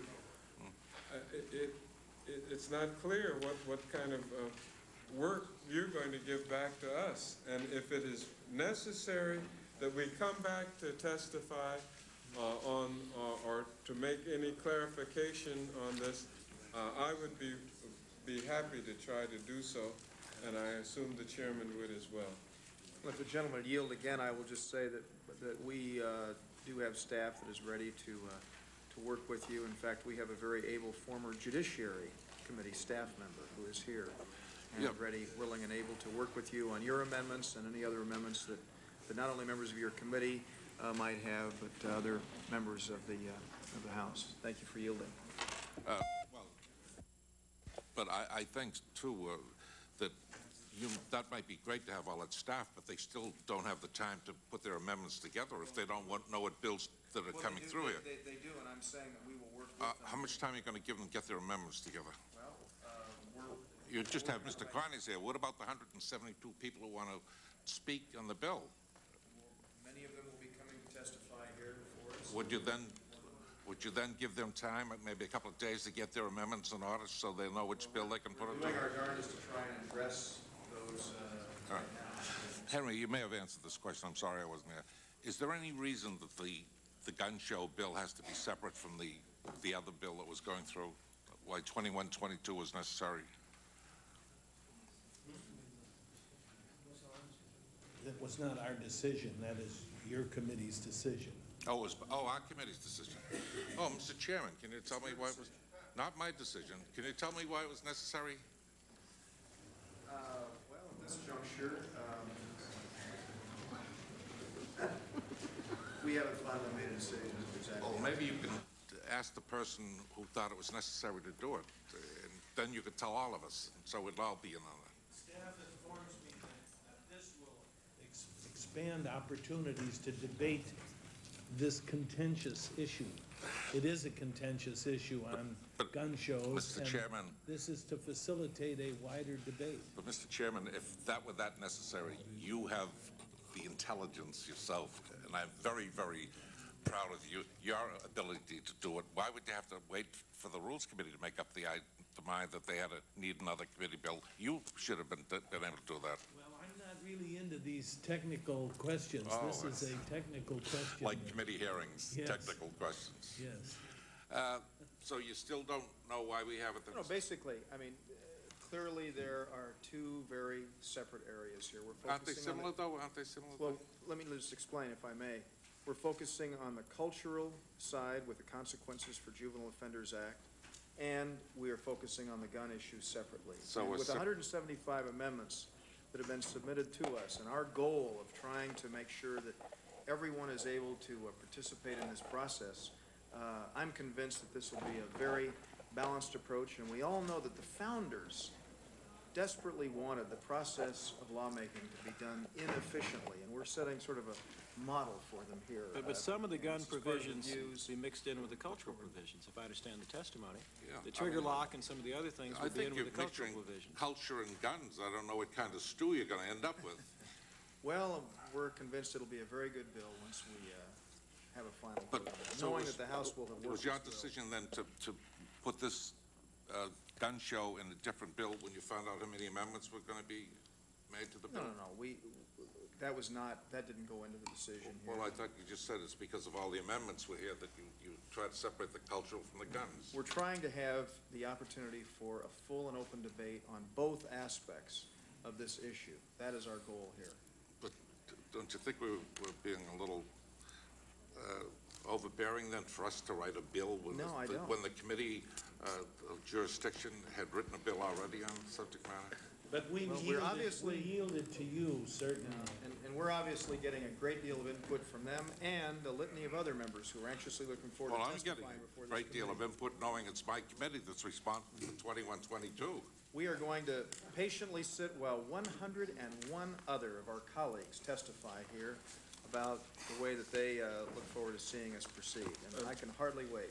Mr. Moakley, I can tell you that Thank you, this Mr. Cox. new amendment on guns is going to reopen the debate that the Senate bill would have closed once and for all. I mean, we would have had a big enough debate on that alone, but now we're going to have conflicting ones. We're going to have the flea markets will not be covered. We're going to have... Does that come under cultural or guns, flea markets now? How would I know? I have no idea. The let's step outside and talk about this, which allows vendors to complete transactions of gun sales with no background checks. The roving vendor now gets into the act. The roving vendor. Yes. He Sounds like doesn't. a Shakespearean play. Go ahead.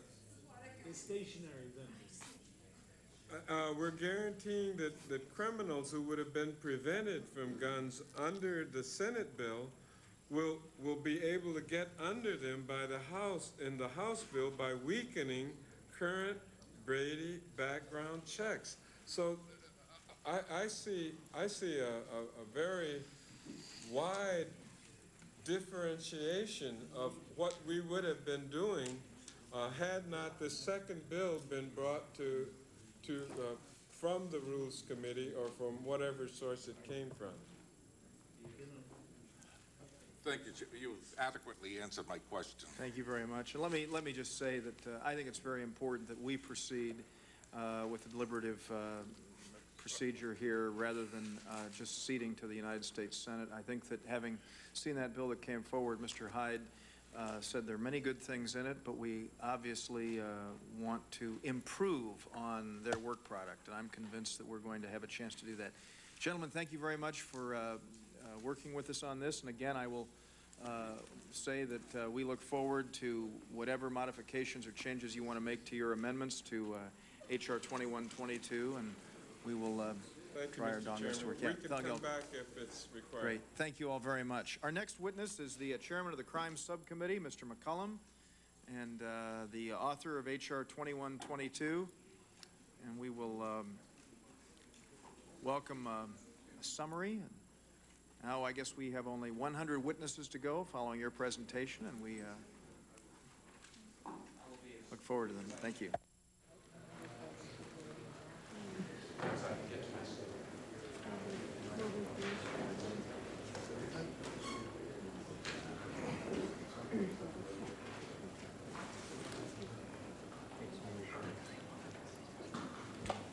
Thank you very much, Mr. Chairman. If I can be very brief, I will be in every respect, but let me suggest one thing as a predicate. We're here today to deal with legislation concerning child safety and juvenile violent crime.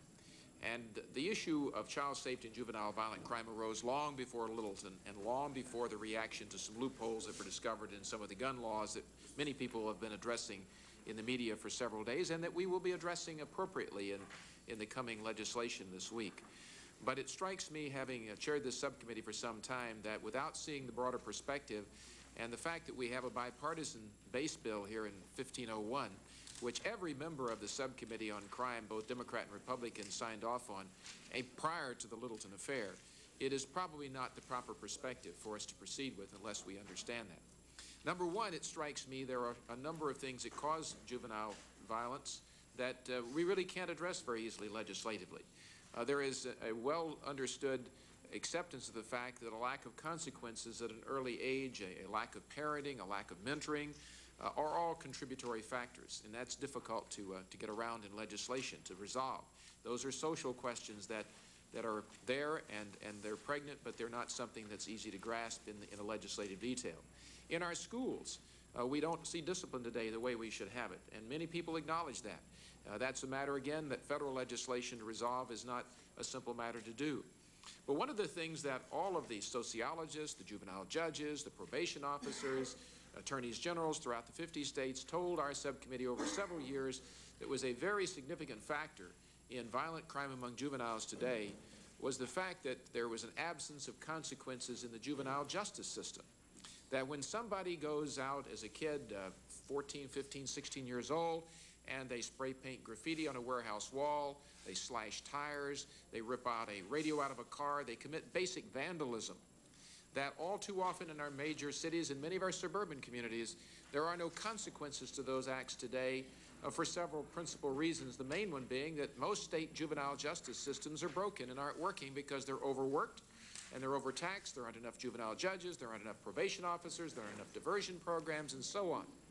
The reality is that many times police officers, never having seen one of these youngsters do an act like this, never even take the youngster into juvenile authorities because they don't expect there to be any punishment or any consequences for that kind of an act as opposed to a more serious crime down the road. And yet the experts all have said to Bobby Scott, to me, and to others who've dealt with this matter, that it is indeed at the early stages when a child does an act like this, or multiple acts like this, receiving no punishment, no community service, nothing, that in itself is a principal reason why later they're going to commit violent crimes and lead on to much more difficulties in the juvenile system. So, the base bill here, 1501, which again is a bipartisan bill, often overlooked in this discussion, probably is the most significant thing that we in Congress can do to legislatively assist in eliminating and alleviating so much violence among youth today. That bill is very simple. It provides a grant program to the states over the next several years based upon the rate of violent crime in that state among juveniles and based upon those states' populations. And it provides that the state may use the money to improve its juvenile justice system any way it sees fit within a range of about 13 categories. They can hire more juvenile judges, more probation officers, build a detention facility, have more diversion programs, assist with school safety, whatever is required that they choose to do in their choice and not ours, with only one condition to this money. And that one condition is that the states assure the United States Attorney General that every juvenile misdemeanor crime, every vandalism, every spray painting of graffiti, every running over a parking meter, every ripping off of a car of a radio gets some sanction, that it comes in their state before a juvenile authority and some sanctions given. Not necessarily detention time, could be community service, could be a number of a range of things, but that happens. This, in my judgment, being overlooked is the base bill, is the most important thing we're being considering in all of this. However, having said that, I've got a couple of things to say. 2122 as well as 2037 were bills that bear my name and Mr. Hyde's. They've been discussed here today. 2122 is very simple. It's taken from 2037. It's simply sections 401 and 402 dealing with the gun show issue. And what I'm proposing as an amendment today before you, in addition to that bill as a separate bill, is amendment number 60, which takes much of the rest of 2037, not dealing with the triggers, locks, safety locks, and the gun issues directly, but all of the punishments and a number of other things, and asking that amendment be made in order to 1501. And as separate from that, Mr. Hyde has asked for the cultural bill that he had introduced as a separate amendment to be made in order. But my amendment, number 60, deals with several things, and I'll be again as brief as possible. Number one, it deals with federal juvenile justice reform, something the administration's asked for a long time. Separate apart from what we do in the grant program in 1501, it would provide some relief for the federal system for those very limited number of cases involving juveniles at the federal level, most of the time off of Indian reservations, giving prosecutors at the federal level the same discretion that prosecutors in most states are given with regard to when to charge crimes. It allows fines and supervised release to be, which are not presently sentencing options, to be sentencing options, and it does a number of other things that I will trust that you'll look at the outline of rather than my running through all of that. Secondly, in addition, the amendment would provide a number of increases in penalties in order to limit juvenile access to firearms. It increases the maximum penalty, for example, that may be imposed on juveniles who illegally possess a firearm. It increases the maximum penalty that may be imposed on adults who illegally transfer firearms to juveniles.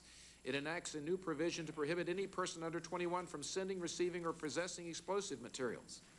Another title in this amendment, or another section of it, would deter criminals from gaining access to firearms and explosives by prohibiting the distribution through the internet and elsewhere of information relating to explosive devices, etc., when the person who distributes the information knows the recipient intends to use or cause harm to others.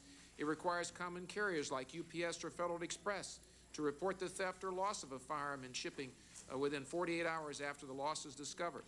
Another section of the bill deals with punishing and deterring the criminal use of firearms and explosives, and numerous increases in penalties regarding the discharge of a firearm in a school zone, for example, providing a mandatory minimum punishment for the knowing discharge of a firearm in a school zone, and the increase of punishments if physical harm occurs.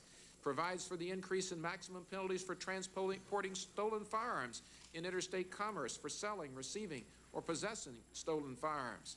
It increases the minimum mandatory penalty for discharging a firearm during a federal crime of violence or drug trafficking crime, and a number of others that I think are very important. Again, I'm trying to summarize, but it's a very extensive amendment, Mr. Chairman. The last section of this amendment deals with punishing gang violence and drug trafficking to minors. It contains provisions that increase the existing mandatory minimum penalty that's imposed on adults convicted of using minors to distribute drugs. It increases existing mandatory penalties that must be imposed on any person convicted of distributing, possessing, with the intent to distribute or manufacturing drugs within 100 feet of a school zone. And it also deals with the question of gang-related witness intimidation by establishing a federal offense for traveling in interstate commerce or foreign commerce with the intent to delay or influence the testimony of a witness in a state criminal proceeding by bribery, force, or intimidation, or threat directed against any person. And it includes a death penalty for somebody who goes across the state line to kill a witness in such a situation.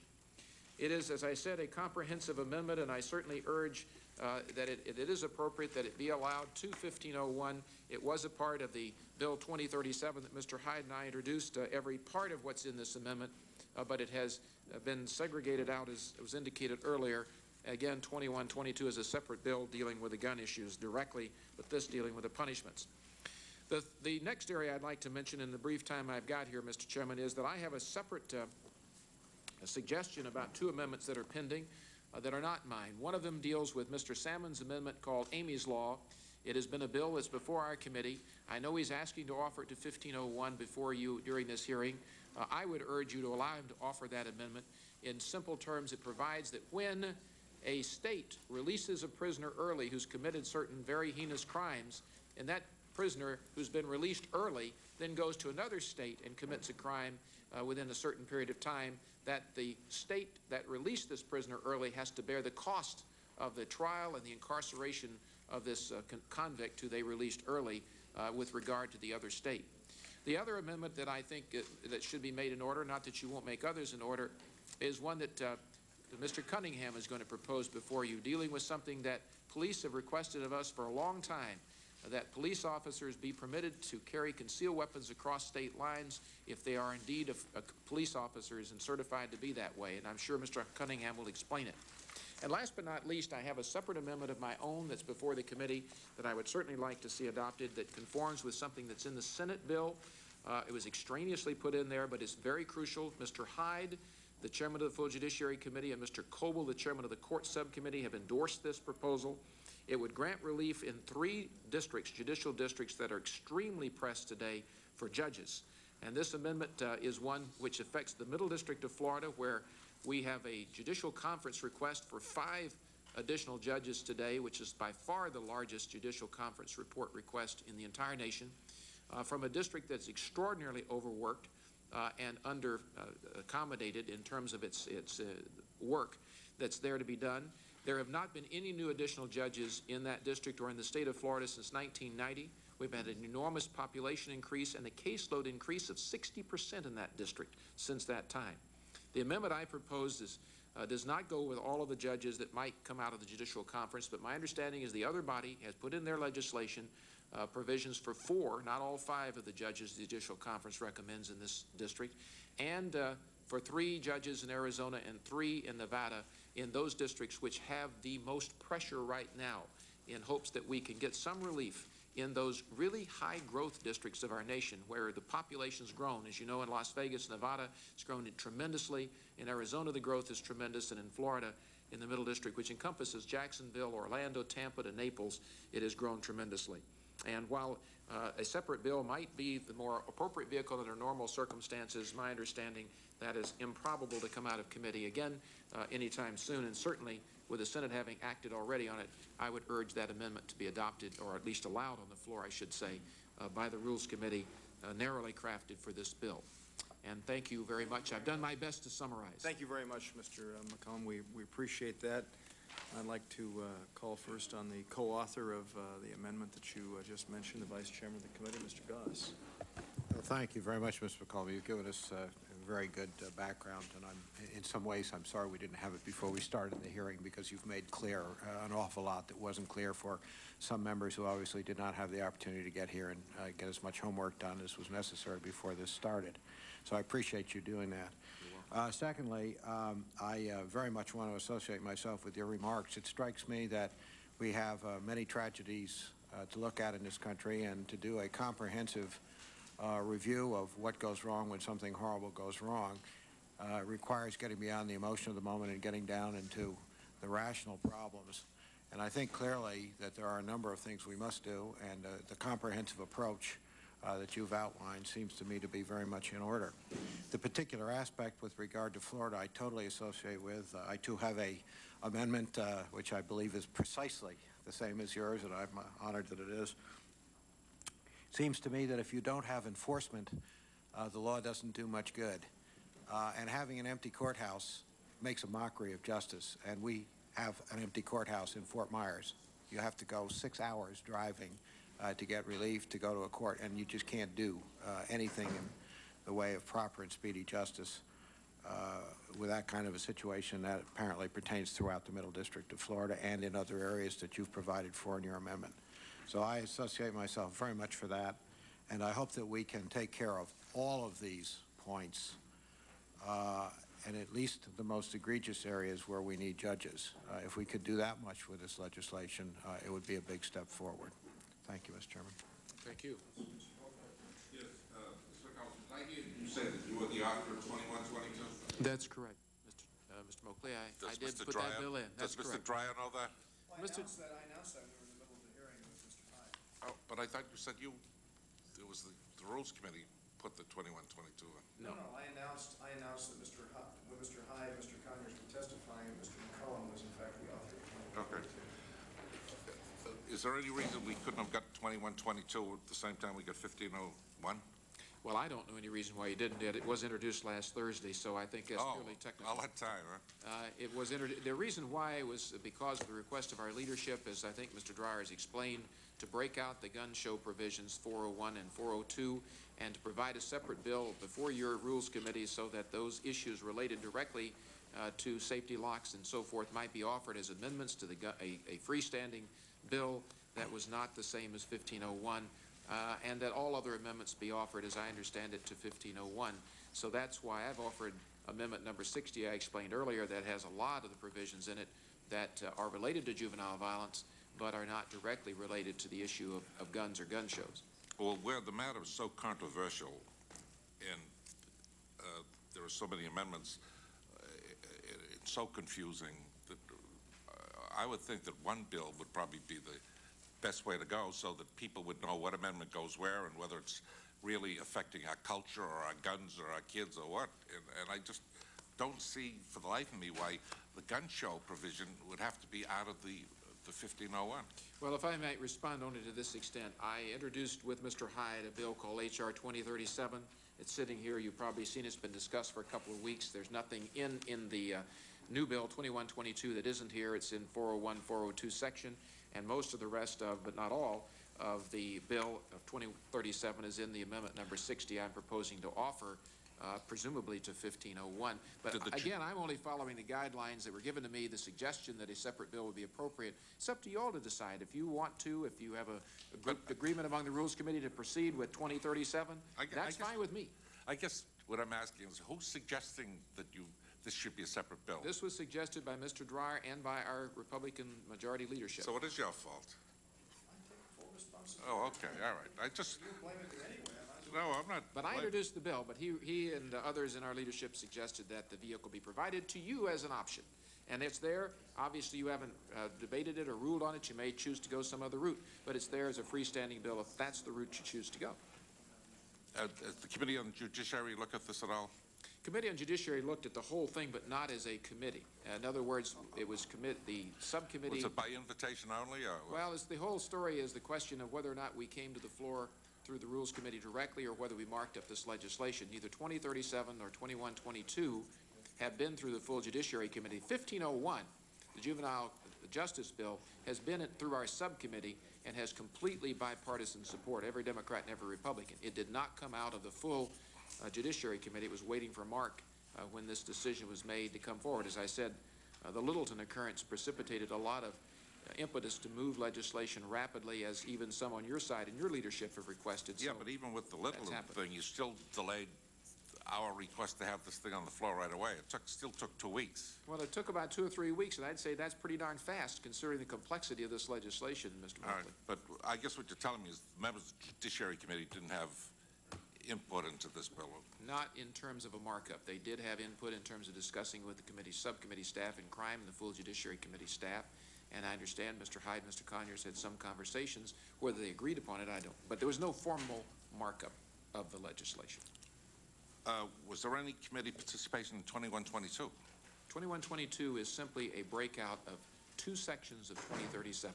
And the answer is the same. The answer is the same for both. There was no participation? No formal committee proceedings. Well, the committee is a formal function, though, isn't it? It is normally a formal function, but at the request, again, I understand of both leaderships, we have produced legislation to you without going through committee and through the final markup. This was not a decision just to do this by the Democrat or Republican leadership. The request to come forward with some proposal to the Rules Committee, as I understand it, and has been even in the newspapers, is something that both your leader and ours requested. So that's what we've done, although that's not what the committee normally would like to do, nor would I.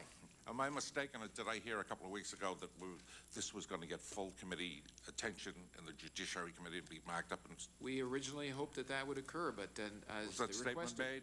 The request of your, and again, that's beyond my pay grade, but my understanding is that the request of your leadership initially was that we not go through the committee.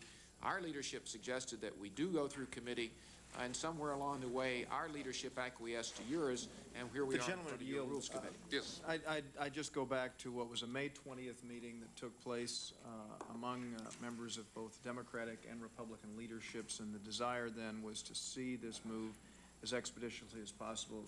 Mr. Moakley, you've just said that there's been 2 weeks added. Hearings were held on H.R. 1501, as well as in the crime subcommittee. In the subcommittee, Mr. Chairman. In the crime, well, the full committee on H.R. 1501, and in the crime subcommittee. I mean, it's true that the full committee held hearings on H.R. 1501. Is that correct? I believe that's correct. We certainly marked up we even marked up 1501 in the subcommittee. We've had hearings. There's no dispute. 1501, Mr. Chairman, is a totally bipartisan product. And H.R. 2037 is a measure which, when did you first introduce H.R. 2037? Let's see if I have a date on it here. June 8th. June 8th. June 8th. June 8th. And so obviously, and again, this 2122 is, as Mr. McCollum said, a breakout of the 2 provisions in H.R. 2037. So I think that what we're really dealing with here is, I mean, and I remember, Joe, when you offered to one of the appropriations bills an amendment to make an order the juvenile justice bill on the floor, and that was before the Memorial Day break. And so I think that, I mean, from my perspective, we've reached some sort of compromise. You're not particularly happy with it. We've got members who aren't ecstatic, but people, as I said in my opening statement, people do want to see us move ahead with this legislation, and it's our hope that we'll be able to do so on Wednesday. Well, I'm not too sure a lot of people see us want to move ahead with this legislation. I think they would like some adequate gun legislation. Well, I mean, we're going to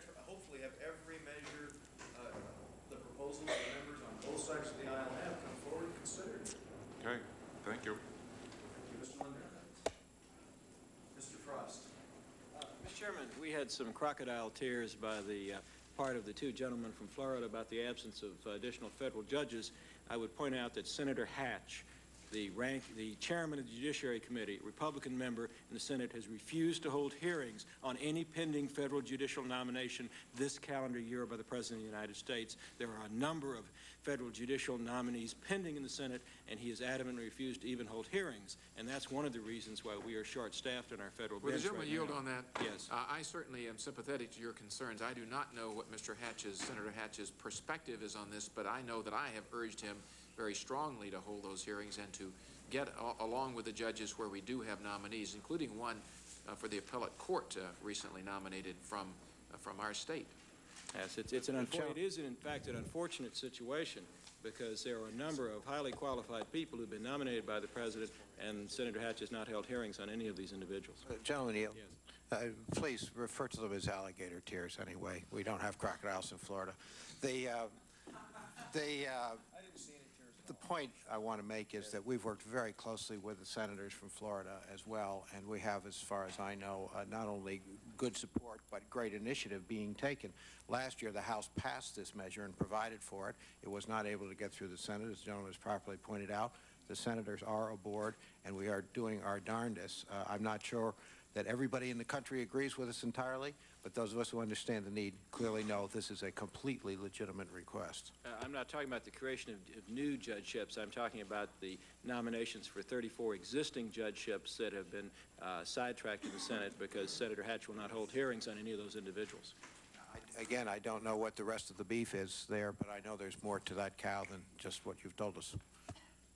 The facts of the matter is, as your colleague from Florida has indicated, everyone has urged Senator Hatch to get on with it, and he's refused to do it. I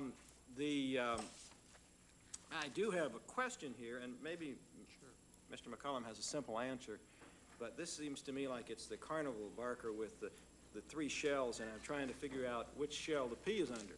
Sure. And it may be none of the three. And this has to do with the gun lock provision. Right. Now, if I understood correctly, gun lock provision was originally in 2037. Right.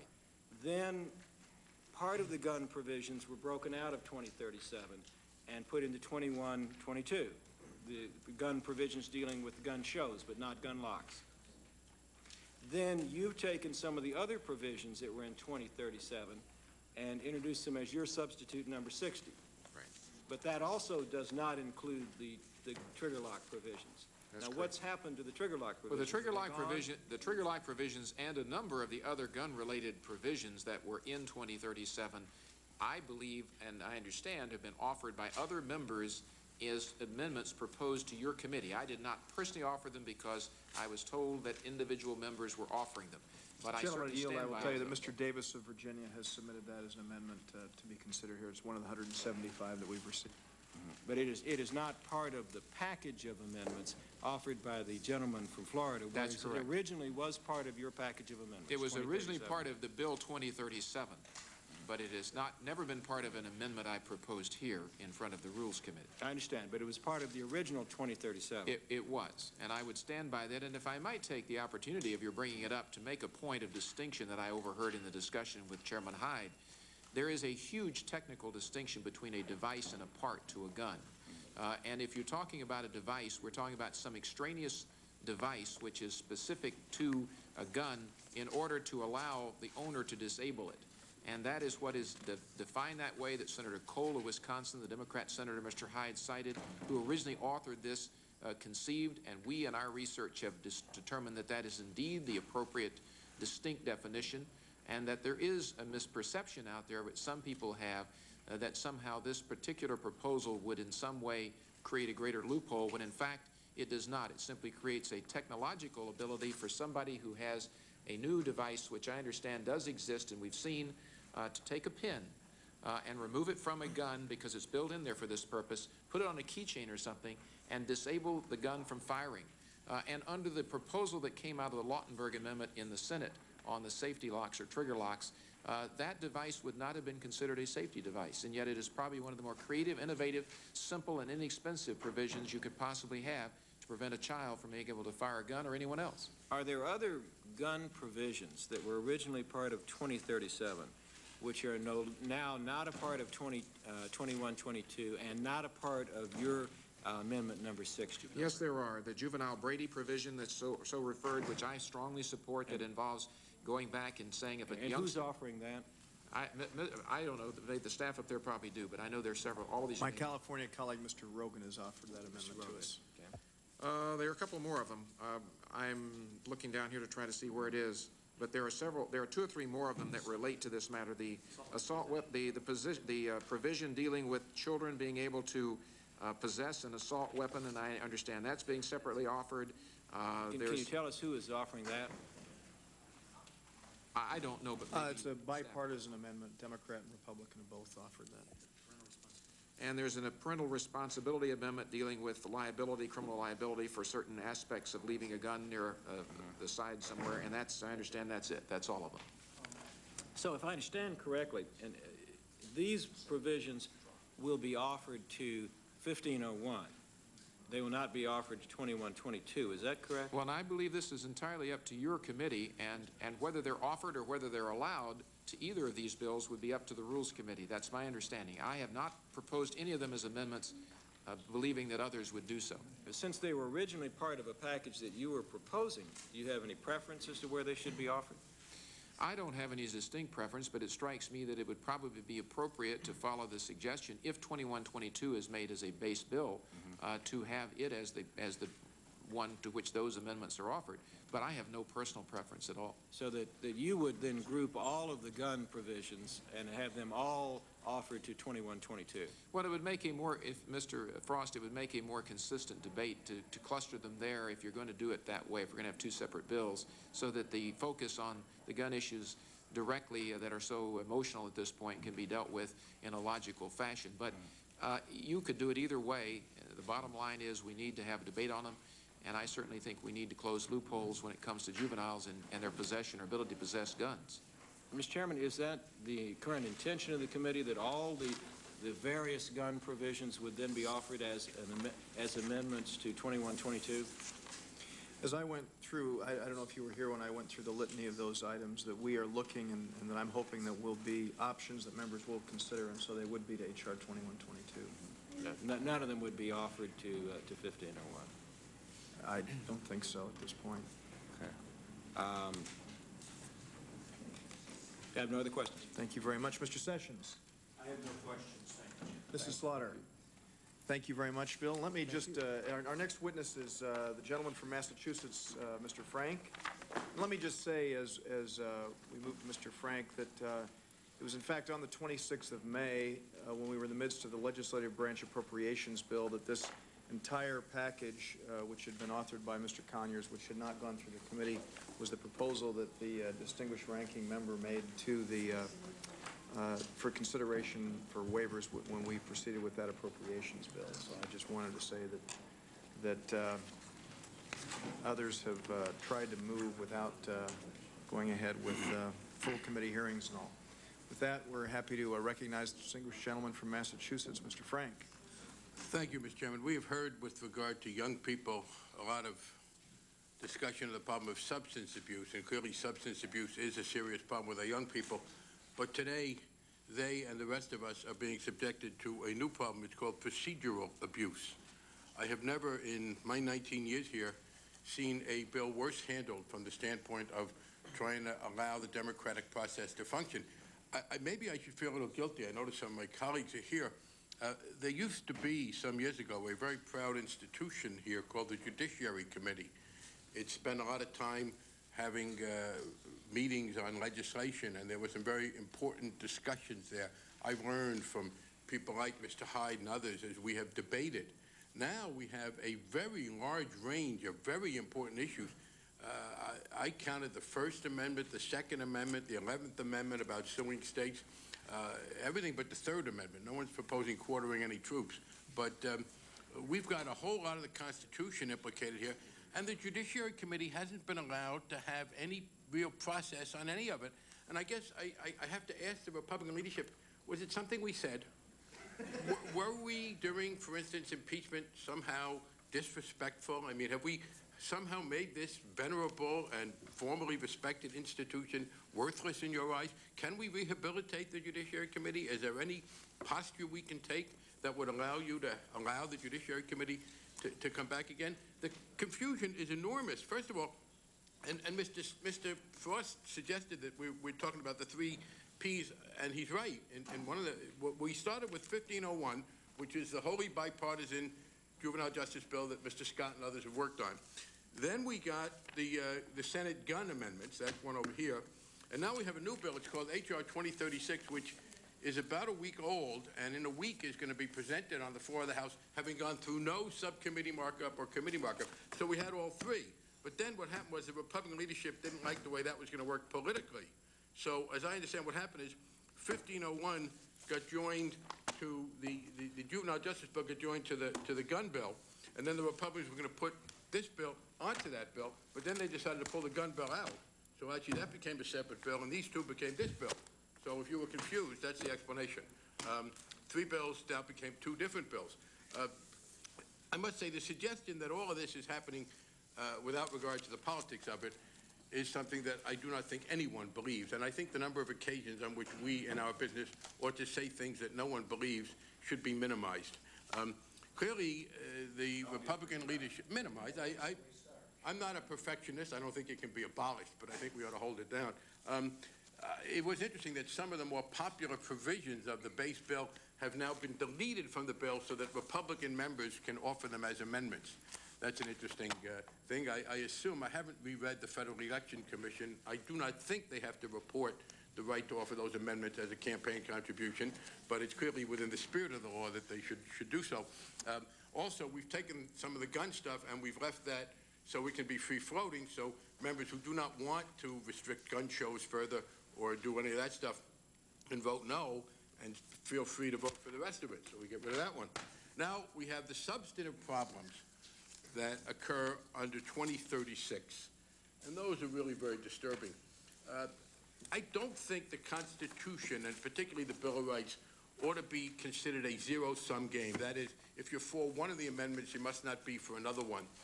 I understand some of my colleagues have a different view of the Second Amendment than I, and I respect that, and I'm willing to debate it. But must their commitment to the Second Amendment come at the expense of the First Amendment? One version, when 2036 was introduced a week ago, it had a provision that said, starting on page 4, section 2712, any retail establishment engaged in the sale of sound recordings in interstate or foreign commerce shall make available for on-site review the lyrics package with any sound recording.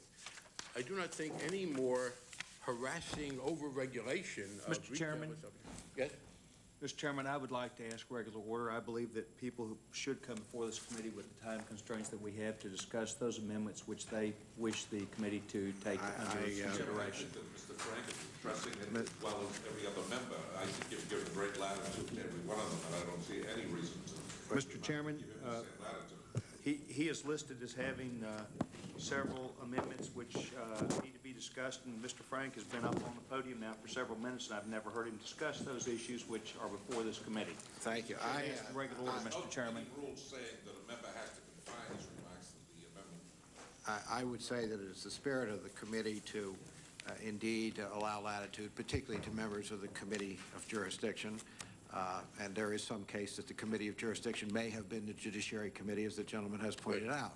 However, there are 100 and some amendments, and I believe the gentleman from Texas has properly pointed out it would be useful if we could get to the point of some of the specific I would just correct you to say I would be a member of the Committee of Jurisdiction if there were, in fact, a Committee of Jurisdiction in this jurisdiction. But there does not appear to be a Committee of Jurisdiction. Mr. Chairman, I'm sorry. There's been discussion and testimony given by the chairman of the Judiciary Committee indicating that this body was the Committee of Jurisdiction, so that has already been established during this hearing, sir. In the gentleman, understand where we are. Well, I just have to respond. The 2036, for instance, has never been considered by the Judiciary Committee. None of this has been considered by the full committee. The committee has not reported out any legislation, so no, it is not the committee that has been the Committee of Jurisdiction. And I do think what I'm saying is relevant because I am making a procedural suggestion, and I will. That is that 2036 in particular the part I read about lyrics. Now, I'm told that may be withdrawn. We don't know that yet because there hasn't been a hearing. But it also talks about violence, and I'm talking very specifically about the responsibility of this committee. I think it would be a grave error to allow this to get voted on the floor of the House with no consideration whatsoever by what would have been the Committee of Jurisdiction. We are talking here about very important First Amendment issues. Some of it is perfectly reasonable. We've talked about it before, and we could vote on it. But when we talk about banning some of the things we're banning, there are provisions in here which would appear to be censoring the news. Now, there are things on the news I don't like, often, but the notion that the Congress should vote to censor the news, there's a protection of minors provision, prohibition, whoever knowingly solicits, sells, loans, etc., any visual representation. There's nothing in here that exempts the news. Nothing in here that would exempt the newspaper. Mr. Chairman, I would once again ask that the witness have an opportunity to discuss those which are before us, which are Frank number 169, which was considered late, establishes a new section 3 to provide for the community of caring program, and also, I believe, what is number 100, creates character education programs in schools to combat school violence. Mr. Chairman, once again, I'd say there is no rule of this committee that makes a member speak specifically on the amendment before. Thank the ranking minority member. I would also point out, and I will say to the gentleman from Texas, I had underestimated his passion for censorship. I didn't realize it extended to other members who were saying things he didn't like. I'm talking about the Rules Committee's business, Mr. Chairman. Now, what I am suggesting to you is there is a very important amendment that you're going to be asked to be made in order, and I think the notion that it is not relevant for members to suggest that things not be made in order has no basis whatsoever. This is not simply a one-sided listing of wishes. I am saying to you... Are you testifying on behalf of the amendment that you're making, or are you talking about another amendment? I'm testifying as a member of the Judiciary Committee on several amendments, as is often the case. I do not know, as the chairman said, as a former chairman, any rule that says you talk only about one amendment. And I'm talking about the procedures. I am saying that to put in order legislation, I understand the gentleman from Texas is distressed at my discussing it. If I were going to be asked to vote on this... That's not true at all. Is it my time, Mr. Chairman? No, I won't yield at this point. The gentleman interrupted me several times without asking me to yield, trying to cut me off. The fact is that the committee is being asked to recommend an amendment which I believe violates the First Amendment in many cases. Maybe I could be persuaded that it doesn't. It has some purposes with which I sympathize that could perhaps be served if it were refined. But to send this 1 week after it is introduced, unmonitored by any committee process to the floor of the House, would be a grave error. And I am asking the Rules Committee not to allow the First Amendment so to be trifled with. There were a couple of other amendments. Ms. Waters, in particular, had several amendments that I think are very important that I hope would be made in order, involving there's a designation in the bill that a particular private organization be given federal money and then in turn be the one that dispenses that money, the National Center for Neighborhood Enterprise. That's very disturbing to me, and I would hope that the committee would allow at least Ms. Waters' amendment to be in order. Mr. Capuano, my colleague, has a very good amendment on juvenile witness assistance programs, which I hope would be made in order. We've had a problem of witness intimidation recently in Boston. But I want mostly to talk again about these procedures. I think this is an awful way to deal with very serious issues. These issues deserve more serious consideration, so my specific recommendation is that operating within your rules, do not allow this to go forward this way. We've had a lot of, well, this one said it and that one said it. As far as the Democratic leadership is concerned, the Democratic leadership never asked that this whole package of legislation come to the floor without any committee process. Some people did think that the bill should come from the Senate gun control language should come forward. We in the Judiciary Committee moved to try and take it up in committee. But what you have, once again, are proposals that undercut the First Amendment, undercut vigorous debate, even for good motives, and to send those to the floor unvetted by a committee process really is procedural abuse. Thank you. With regard to the amendments of Mr. Capuano and Ms. Waters. And Ms. Waters, yeah, did the committee review those? Has the committee reviewed those amendments? The Judiciary Committee? Yes. I think one has on the National Center for Neighborhood Enterprise, because that's simply a motion to strike. The others, no. Unfortunately, the committee hasn't had a chance to. So, let me see. My preference would be send the whole thing back to committee and let the committee deal with it. That would be your recommendation for the Rules Committee? For the whole package of stuff, yes, to let the mandate that the Judiciary Committee actually function as a committee and vote on these things and send them out. Thank you very much, Mr. Moakley.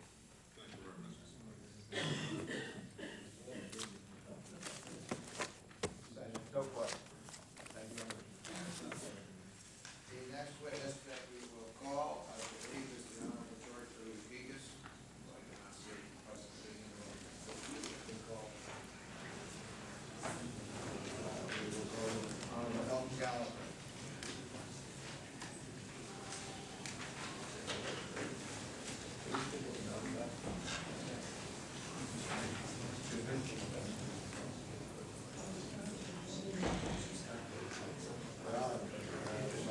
We'll get out of the rotation because of apparently members who were notified aren't here. Honorable Gerald Nadler of New York, I do not see. The Honorable Robert C. Scott, I do see. Thank you for being present, Mr. Scott. Your prepared remarks will be accepted for the record without objection. Any comments you wish to make on any amendments you have will be very pleasingly accepted.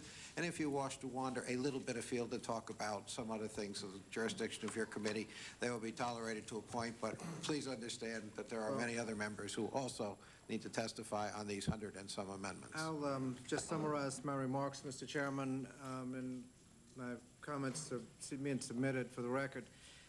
Mr. Chairman, approximately 13 children die every year from gun violence, and this process that we're presently engaged in is a complete embarrassment. There have been allegations of politicizing, and obviously anytime you deviate from the normal, regular order, that deviation is inherently suspect, and I think it's suspect in this case, particularly after you've had the exchange of us in the middle of a markup without the committee members having the bill, with major procedural decisions being made, with nobody knowing who made the decision. If we have a deliberate process, Mr. Chairman, you can come up with reasonable legislation. That's where 1501 came from. We had the bill introduced.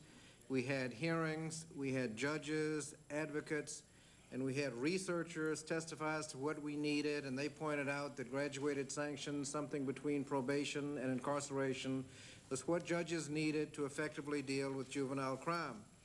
And that bill was reported out of committee unanimously, and now we have a process that is so convoluted that we were required to have amendments submitted last Friday, and here 3 days later we're finding out what bill we're actually amending.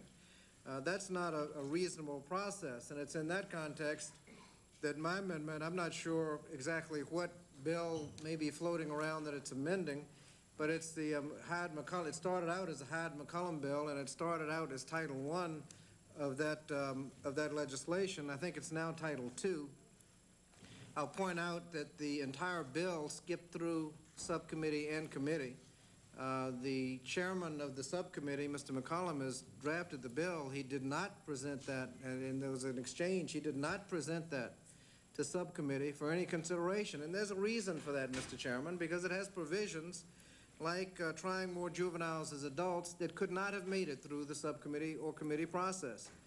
We know that if you try more juveniles as adults, we know that there is a leniency gap. The children affected will probably be treated more leniently in adult court. We also know that because the judge is restricted to incarceration with adults or probation, that the crime rate will go up. We also know, Mr. Chairman, that the juvenile will be endangered, more likely to be assaulted, more likely to commit suicide. That's why those provisions can't go through a normal legislative process, because you can't produce a witness that can credibly testify in favor of it. Of all the witnesses we heard, only one testified in favor of this provision, and he acknowledged that he was totally unaware of research in his own department which trashed this particular provision.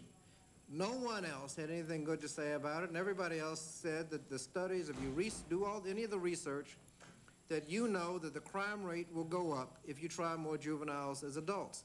And that's why this whole process is a sham. There's another provision. You're federalizing more juvenile crimes. just refer you to the remarks that the Chief Justice has made about federalizing crimes. We don't need it.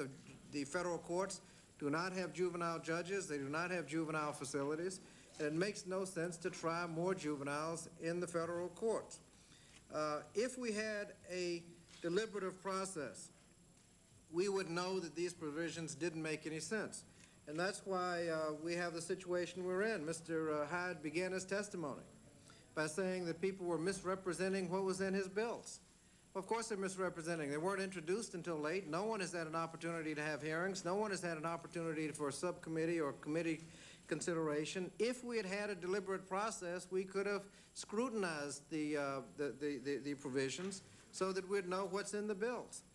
Ms. Slaughter suggested an amendment of after-school programs. Frankly, if we had had opportunity to consider bills in committee, that would really be more appropriate for H.R. 1150, which was reported out of the subcommittee in the Education Committee. And they didn't have time to have a full committee report, and that's floating around as one of the particular amendments. Mr. Chairman, if this committee should not participate in this charade.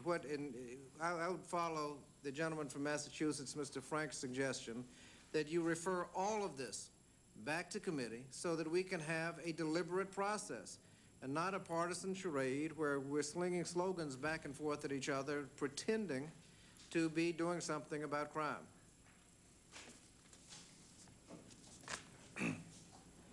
Thank you very much. Do you have anything particular on any amendments? The one amendment that I had would strike, I think it's going to be Title II. I'll need the opportunity to figure out which bill that you're actually going to consider so it can be refashioned. Basically, it strikes the provisions trying more juveniles as adults, which everybody knows will increase the crime rate if you'd have a hearing, and federalizing crimes. There are other amendments pending that would strike other parts of that legislation, but you really need to go through a process to know what you're doing.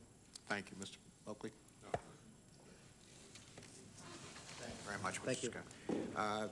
I see that Mr. Hutchinson, we'll take your testimony. I'm trying to maintain the back and forth across the aisle here as best I can with the list I'm working with. Mr. Hutchinson, we would be very happy to accept your prepared remarks for the record without objection and welcome any comments you would have on your amendments or any other aspects of this bill, remembering how many members there are yet to testify. Thank you. Thank you, Mr. Chairman, Mr. Ranking Member, and members of the committee. I wanted to present two amendments to you today. The first amendment makes it unlawful to transfer any firearm to a juvenile if the transferor knows or has reason to believe that the firearm will be used in a school zone or in the commission of a serious violent felony.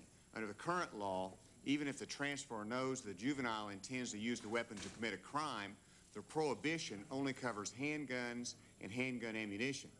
H.R. 2037 proposes to expand the prohibition to semi-automatic assault weapons and large capacity ammunition feeding devices. However, under the proposed legislation, it is not against the law to transfer a rifle or a shotgun or any other type of weapon to a juvenile, even when the transferor knows that the weapon will be used to commit a serious violent felony or to be used in a school zone.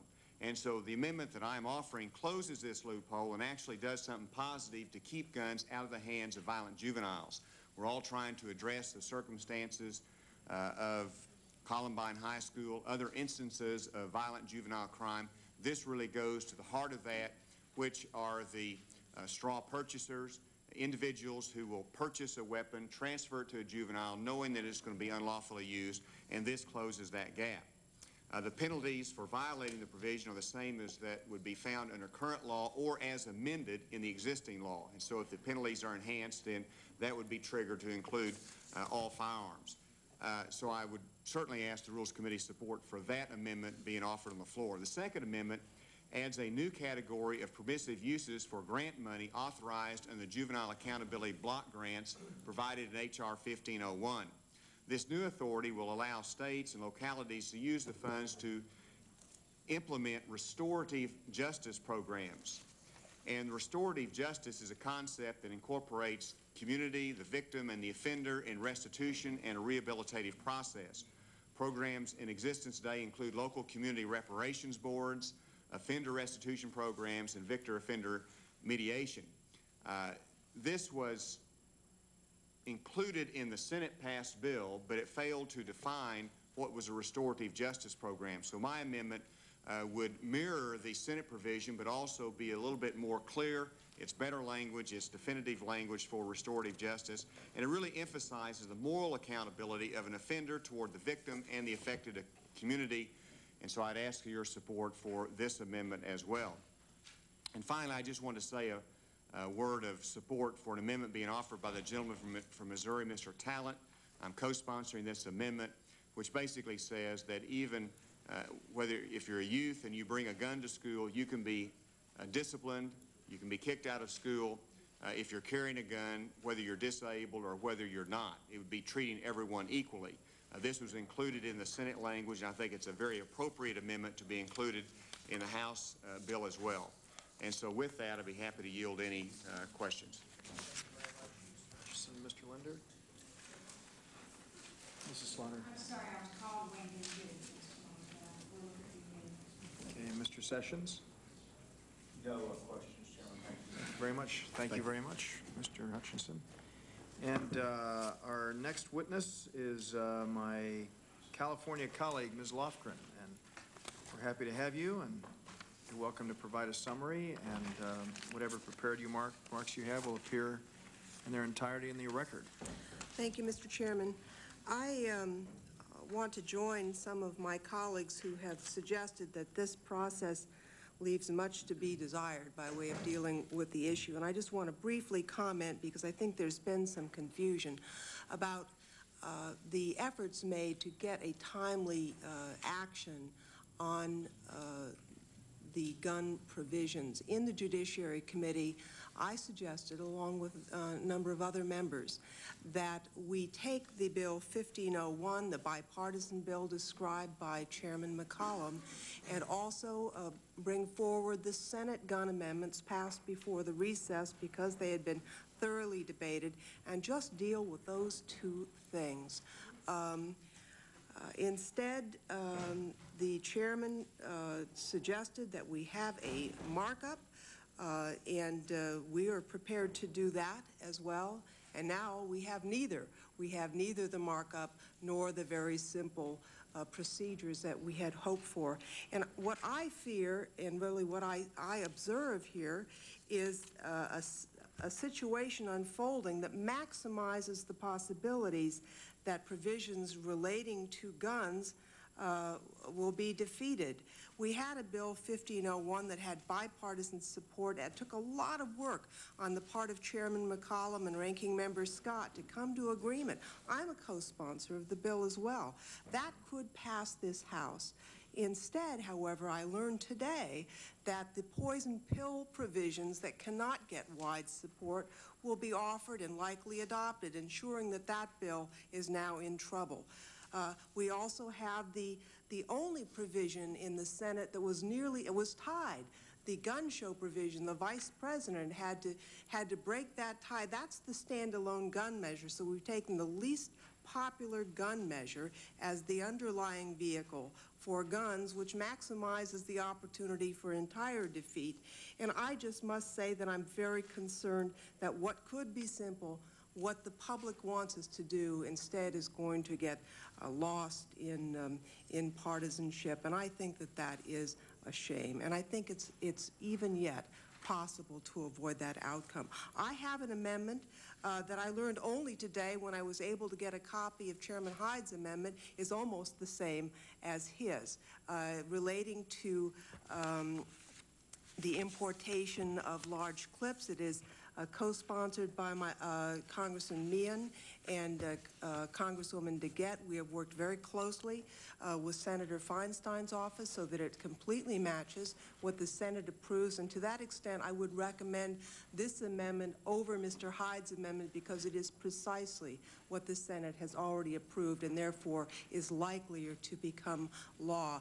Perhaps Mr. Hyde and I will have an opportunity to discuss this. I would be eager to join with him in co-sponsoring the bill, and I'm sure that Mr. Meehan and Ms. DeGette would join with that. And with that, since you have many, many more witnesses to come, I will cease my discussion. Well, thank you very much, Ms. Lofgren. And since you've raised the issue again at the outset, I feel compelled to once again talk about the May 20th meeting at which a desire was made on the part of the Democratic leadership to expedite this process as quickly as possible. That week, we in fact, when we were proceeding on the 6 days later, on the 26th of May, with consideration in this committee of the legislative branch appropriations bill, the entire package, which appears to be, I don't have it in front of me right here, I had it just a moment ago, of about 25 or 30 pages that had been authored by Mr. Conyers,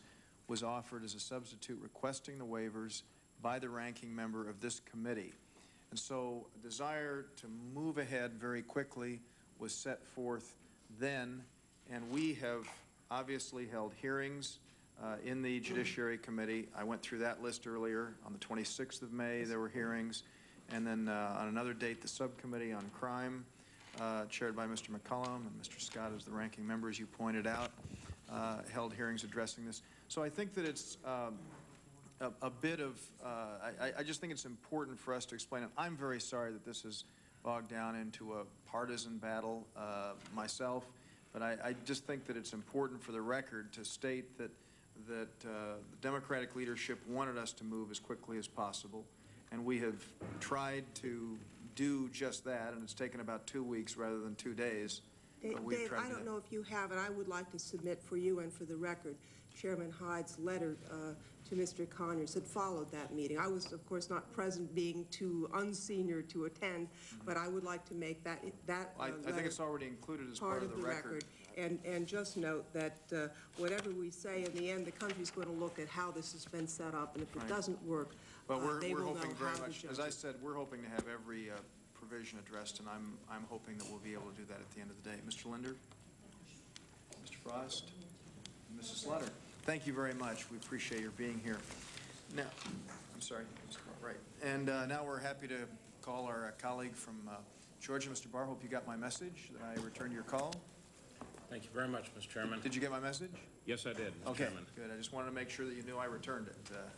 For the record, I would expect nothing less. I know the Chairman is very diligent about that, as are all members of the Rules Committee. Thank you very much, and you're welcome to provide a summary, and any prepared remarks you have will appear in their entirety in the record. I appreciate that, Mr. Chairman, and we'll submit that. At the risk of doing rather severe damage to both of our reputations, I would like to associate myself with at least some of the remarks, or at least the principles behind the remarks of Mr. Frank, who testified just a short while ago. The issues that bring us here today and that will occupy the time of the entire House on the floor later this week are a very far-reaching consequence.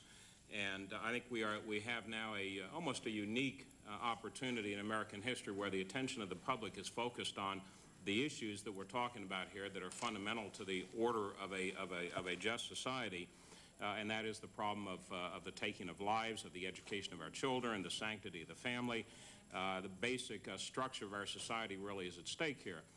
And I do think that what we ought to do, even, Mr. Chairman, if we don't delay the action on the floor this week, to take a much more comprehensive, much better focused, long-term look at this problem in all of its ramifications. And specifically, Mr. Chairman, would urge the committee to make an order, one amendment that I have proposed, which is to provide for the establishment of a select committee on youth violence. In my view, Mr. Chairman, the threats to our nation, which were posed by the espionage problems involving Communist China, which were deemed of sufficient importance and gravity to give rise to the formation of the select committee chaired by your colleague from California, Mr. Cox, are no less severe when we look at the domestic damage to our society, and therefore I think we clearly ought to establish a select committee on youth violence, not to look at these problems in perpetuity, but with a mandate to report back to this body by the end of this session, taking a comprehensive look at all of the ramifications of this problem. I would also, Mr. Chairman, urge that one other amendment that I have proposed at the outset be considered and made in order. There are two versions of it that this committee has before it. Basically, Mr. Chairman, I have taken the McCollum bill, which has the prosecutorial provisions in it, and removed from them the gun control provisions. I have done that two ways. One is a standalone amendment, taking the McCollum Bill 2037, I believe it is, or maybe 2036, but the McCollum Bill, removed from it the gun control provisions, leaving the rest of it intact, having made no changes to it. I believe the prosecutorial provisions in Mr. McCollum's bill are very sound and well thought out. I have also, Mr. Chairman, submitted an amendment in the nature of a substitute, which includes the Hyde bill in addition to H.R. 1501 plus McCollum, leaving all of those intact, save for removing from the McCollum bill, again, those gun control measures. And I would appreciate either of those, depending on which permutation fits with the overall work of the Rules Committee on this, be made in order to give those of us who are reflective of the will of the American people, as I have heard and as members have been hearing over the last several weeks since the tragedy in Littleton especially, and that is that this is not a problem of crime control. This is a problem going deep into the roots of our culture, our society, and is clearly a problem of culture, not gun control. It is also, Mr. Chairman, as I think everybody here would agree, to one extent or another, a problem of crime control. And therefore, I think that at least insofar as we are moving forward with a relatively quick reaction or quick fix here, that we ought not to be drawn off track into that siren song of gun control and look instead, Mr. Chairman, at least in this initial stage, at the fundamental issues involving the prosecution of crime and doing something tangible to protecting our children. And I think the provisions that Mr. Hyde has submitted, the provisions in H.R. 1501, and the prosecutorial provisions in Mr. McCollum's bill move us in that direction. But I would request that for those of us, primarily conservatives on both sides of the aisle, who believe that that should be the proper focus, prosecution of our criminal laws, not prosecution of law-abiding citizens through gun control, have the opportunity to vote up or down on a prosecution-oriented piece of legislation that does precisely that. I have two additional amendments, at least one of which has already been touched on, that I think has been submitted, maybe not in identical form, but very similar to the form that I have submitted, Mr. Chairman, and that is on the IDEA proposal. I introduced earlier this year a standalone bill that would simply treat those students, any student who brings a gun to a school, equally. It levels the playing field. It would not provide, as the current IDEA law provides, that ties the hands of local officials, makes it much more difficult, if not impossible, for them to deal with a student who brings a gun to school and claims, by some strange interpretation of the IDEA law and regulations, that the bringing of the gun to the school is a manifestation of a disability, and therefore they can't be reprimanded or treated properly for that. The amendment that I have proposed, similar to the legislation that I have proposed earlier this year as a standalone bill, would simply treat all students who bring firearms to school equally and untie the hands of our local officials to deal with those problems the way that reflects the best interest and the safety of their students, their administrators, and their teachers. Finally, Mr. Chairman, I have submitted another amendment that I believe also may have been submitted by some other members of this great body, and that is to allow the display of the Ten Commandments in our schools. The amendment that I have proposed does not mandate anything. It simply says, I believe very consistent with the history of the First Amendment, the history of our Constitution, that it should not operate and was not intended to operate as a ban on the display of non-sectarian moral philosophy as codified, for example, Mr. Chairman, in the Ten Commandments. So my legislation, the amendment that I proposed in this area, would simply remove that as a reason, that is the Constitution as a reason for those who do not favor the posting of ethical and moral principles in schools, such as in the Ten Commandments, that they would not be able to rely on the Constitution to do so, to remove it. It doesn't mandate it. It simply says you can do it consistent with the Constitution. And I will submit my complete remarks and submit myself to any questions that the chairman of the panel might have. Thank you very much. Thank you, Mr. Chairman, and thank you, members of the committee. Now we're very pleased to recognize the gentlewoman from Texas, Ms. Jackson Lee, and we're happy to have you before the committee. And again, we would welcome a summary of your statement. Any prepared remarks you have will appear in their entirety in the record.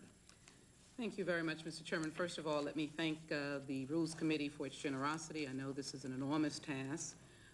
Let me associate, though I've heard the Chairman's explanation, with some of the remarks my colleagues have made. I am not only a member of the Judiciary Committee, but a member of the Crime Subcommittee, of which Mr. McCollum chairs and Mr. Scott is ranking member.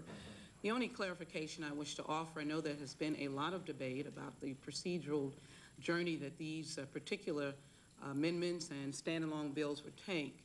I just want to, for the record, Mr. Chairman, note that as we left for the memorial work recess, there was an understanding, even though some of us may have disagreed, that when we return, the Judiciary Committee would mark up, as of last Tuesday or Wednesday, several of these legislative initiatives, including some dealing with gun legislation. And I note that in the days that follow, things have changed, but I think maybe some of the comments made by my colleagues were drawn to that representation after we, as we left for the recess, that the decision or the requirement or the request, rather, to move to the floor directly had been rejected and that we would go to the Judiciary Committee.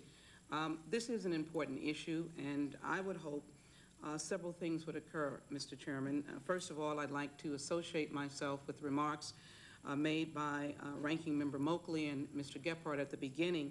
Mr. Gephardt having gone to Columbine and visited with the parents, I would hope that what we would say to the American public today is that those young lives were not lost in vain. And I would simply like to say, Mr. Chairman, coming from an urban district, and I think you have heard this because you come from California, those of us in big states know this, that throughout the years we've lost many inner city youngsters to gun violence, and those mothers and fathers are crying out for us to do something as well.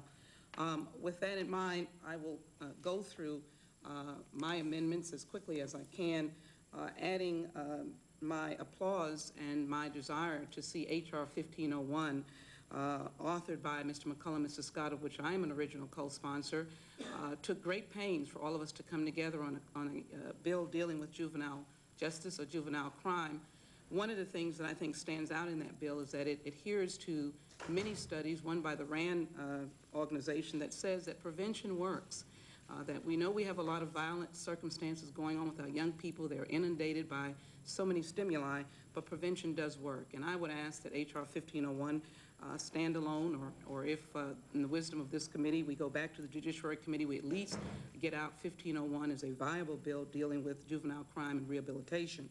I would also ask, without pointing the finger, I heard my chairman, Mr. Hyde, who I have a great deal of respect for, as well as Mr. Conyers. Mr. Hyde said that he hopes that his amendment dealing with the entertainment industry is allowed a full hearing. Though I may agree or disagree, I agree with him. He noted that the entertainment industry has a lot of money.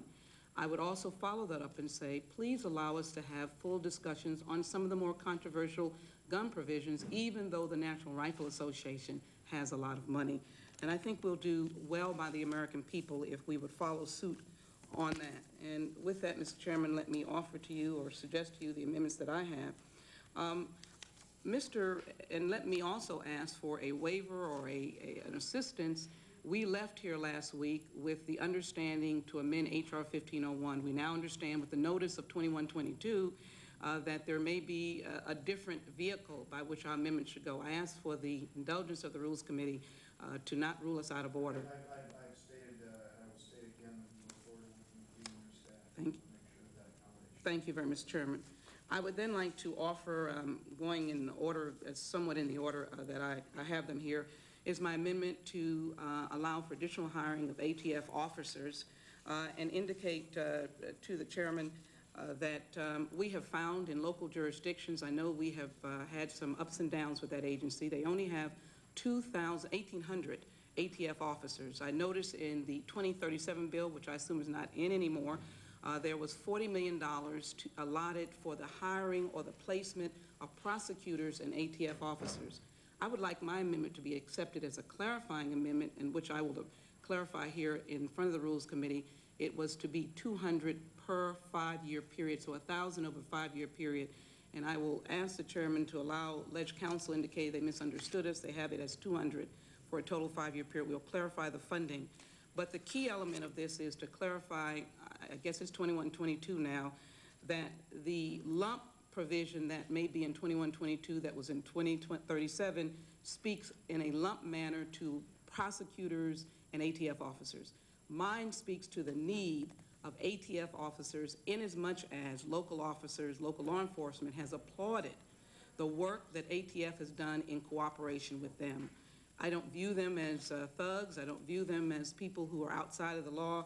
These are hardworking men and women. Let me cite for you, and I will offer to put into the record, I will not recite all of these, the work that they did in Milwaukee, Wisconsin, where a retired security officer for the U.S. Army purchased a handgun, .380 caliber semi-automatic, which was recovered from a 17-year-old member of a Latin Kings gang in Milwaukee, Wisconsin. Philadelphia, Pennsylvania, straw purchase and sale to drug traffickers. They discovered AK-47s, which were ultimately used in drug trafficking. In New York City, illegal resale and possession by juveniles. They made a case against that as well. It goes on, and I would ask that the committee seriously consider my amendment that would go to the idea of increased ATF officers. Then, Mr. Chairman, I ask for support of my amendment that I hope you will allow a vigorous discussion on the floor of the House on June 19th and 20th in Houston, Texas. We'll have another gun show. These are held at conventions. They're huge. They're well attended. And I ask simply that we have an amendment that restricts juveniles from entering gun shows without an adult. A simple process that I think goes a long way to the responsibility that America's parents are asking for, no less restrictive than what we say about rated movies. R-rated movies, young people are not supposed to be in there without, if an adult takes them in, we assume it's an adult who has the responsibility for that child and can take them in. It is well known that the statement we want to make is that children do not need to be around guns unsupervised. So many of the amendments speak to that issue, and I would hope that we would be able to do that and do that with that amendment. So I'd ask the committee's support on that. In support of that amendment, Mr. Chairman, let me just simply cite to you a state that is not usually viewed as a state that has gun safety regulations. This is a state law in the state of Texas that has been in place since 1995. I authored it as a city council member, became a state law, which is holding parents or adults responsible for children getting guns in their hands and accidental shootings occurring. This was passed in the state of Texas, and through the efforts of many health professionals, including Dr. Joan Shook of the Texas Children's Hospital, they have documented a 50% decrease in accidental shootings because of this legislation. So I think that limiting children by going into gun shows only with their parents, it certainly takes away the stimuli of children going in and seeing guns and thinking that they're supposed to have it. And I would ask the committee's consideration of that legislation. I also have, sure I don't see them here, but I want to offer legislation dealing with the trigger lock and distinguish some of the trigger lock amendments that are before you. This is the Jackson Lee Carson Melinda McDonald amendment. What it does is it expands, if you will, in a organized and non-hysterical and certainly non-punitive manner the idea of trigger locks. It requires standards. None of the other legislative provisions that are amendments have standards. And so this asks the Secretary of Treasury to develop standards for trigger locks, as well as it provides for the opportunity for there to be an educational portion of the Attorney General which will educate communities about gun safety. This is not a repetitive amendment. I note that Ms. Carson and Ms. Melinda McDonald have offered these two pieces of legislation. We'll come to speak to them. But this amendment combines the two very viable aspects of gun safety by ensuring that trigger locks have safety, have standards rather. We viewed trigger locks just a few days ago. Plastic, metal, take apart your gun. There are no standards, and therefore it is confusing to the public what trigger locks are viable and what would be protecting of their children. This amendment is a comprehensive amendment that allows a full debate, Mr. Chairman, on the idea of trigger locks and standards, similar to what the Consumer Product Safety Commission does with toys, car seats, and others. We need standards. And unlike 2122, this has a provision that asks the Attorney General to provide monies throughout the nation to educate parents and children on gun safety. And I think this is crucial with respect to gun safety. Let me also indicate that I have a Cole amendment, that's number 93, which simply tracks the Senate language and allows 3 business days, it provides a secure gun storage or safety device. It does not have standards. That is the amendment that was offered in the Senate. At this time, Mr. Chairman, I'm going to yield to the DeLauro amendment on that, and so I will not have that as one of mine. It is one of mine. I am joined in with her on that amendment, but I hope that that amendment will be allowed in that specifically talks about 3 business days. I'm on another amendment that talks about gun storage or safety, but it does not have standards, but it does follow the Senate language. And I think is an amendment that is worth considering. I'll close, Mr. Chairman, by also indicating to you that I'm very gratified that you all have consented because of interlocking bills. Now we know we're at 2122, and therefore there may be some confusion with some of our amendments because we were amending H.R. 1501. Going back to what Chairman Hyde said, and as well Ranking Member Conyers, when they conceded to the fact that many issues impact our children as it relates to violent behavior, whether it's a faith-based communities that need to be involved, whether it's dealing with the entertainment industry. One of the things that I think is extremely important is the idea of providing them with mental health counselors and access to mental health services. H.R. 1501 took my language in committee, and I have an amendment that will specifically add school nurses, school counselors, and or mental health professionals to schools with at least 400 students. And that addresses the other aspect of what we're all saying here. Are we listening to children? Do they have someone that they can go to if they feel that they are being teased or that they've seen somebody with a gun, somebody other than a police officer? Is there someone in the school that would take that information safely, protect them from harassment, if you will, or being teased or being threatened? And I believe that is a key element to what we're trying to do here today. So I would hope that this amendment dealing with the mental health needs of our children, a full comprehensive amendment that talks about giving a kid a chance, will also be made in order. With that, Mr. Chairman, I believe I have covered the amendments that are offered, and I'll close by asking that this committee in its wisdom allow us a vigorous discussion on these very important issues. We hope to do that. Thank you. Mr. Frost, any questions? Thank you very much. Thank you. Thank you very much. Ms. Waters, please join us. Thank you. Mr. Chairman, let me just express my sympathy to all of you for the long hours you have to put in. They're just beginning. Well, in doing that, I also would like to register my concerns about the manner that this is being done. I'm very disappointed that the Judiciary Committee... You can do this very quickly by just associating yourself with the remarks of virtually every other Democrat who's come through here. Please, if I may, just seriously identify my concerns about the Judiciary Committee.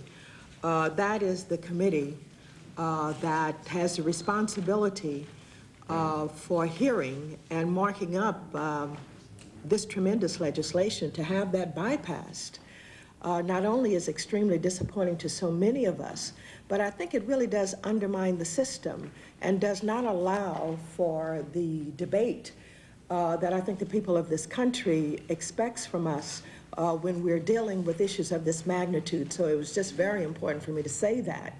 And of course, you are burdened with having to hear from all of us who serve on that Judiciary Committee, because we feel that we're missing our opportunity to do the work that we're elected to do when this kind of process takes place and we're bypassed. So with that, let me add my voice to those who have come before you today, who have registered their complaints and concerns about the Judiciary Committee not having the opportunity to do its work. Having said that, I have amendments that basically fall within two categories. And I'm not sure at this point what's going to take place. When I left here and went home, we were going to, I heard that, of course, the Judiciary Committee was going to be bypassed and that the gun amendments, essentially those that had been taken up on the Senate side, were going to be taken up on a juvenile justice bill that essentially was a new bill and certainly different from the bill that the Judiciary Committee had worked on. It is rare to have a bipartisan product that comes out of the Judiciary Committee in the way this bill had done. I think it was 1501. And what you had was tremendous work from both sides of the aisle and a consensus about what we need to do to strengthen our laws as it relates to juvenile justice. Now, I suppose that's been put aside. That's what I heard when I left here. And we were going to mark up something that was quite different than the work that had been done. So not only have we bypassed the Judiciary Committee, but it appears that we have created, in the absence of a markup, a new bill or bills, and that the gun amendments are going to go on to this new piece of legislation. Now, perhaps I'm a little bit behind the newest information, but that's what happens when we are not proceeding in an orderly process. So my amendments, basically, are amendments to deal with juvenile justice, and secondly, a set of amendments to deal with gun safety. On the juvenile justice issues, I am terribly disappointed at what was in the substitute bill that may have been put together, despite the fact we had a consensus bill. This bill, I understand, creates more mandatory minimum sentencing. I am so disappointed that the members of this Congress, in face of everything that we have been confronted with, would simply take the easy way out and create more mandatory minimum sentencing to simply fill up our prisons and have a disproportionate amount of the taxpayers' dollars warehousing a bunch of young people with no real rehabilitation going on in our prisons, but simply more and more people being locked up. It doesn't solve anything.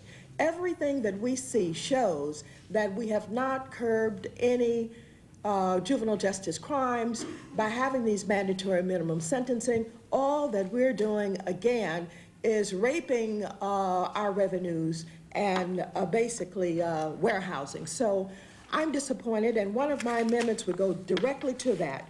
This amendment would strike the mandatory minimum provisions contained in H.R. I guess 2037 and strike the so-called two strikes in your out language and the anti-probationary language in the bill to restore judicial discretion in the sentencing of juvenile offenses. And I think this is extremely important. I join with Justices Beyer, Rehnquist, and Kennedy, who are just outraged about these mandatory minimum sentencing that takes away judicial discretion. They see it as simply an act by members of Congress to look good and look as if they're tough on crime, when in fact it's really quite a dishonest way of handling what confronts us in the juvenile justice system. Secondly, let me go to the other amendments. I know that a lot of focus are on the gun laws, and let me just say I am attempting to get some of the laws that we have adopted in the state of California into federal law. One of my amendments would require that persons sponsoring a gun show be registered with the secretary and requires that minors at licensed gun shows be accompanied by a parent or guardian.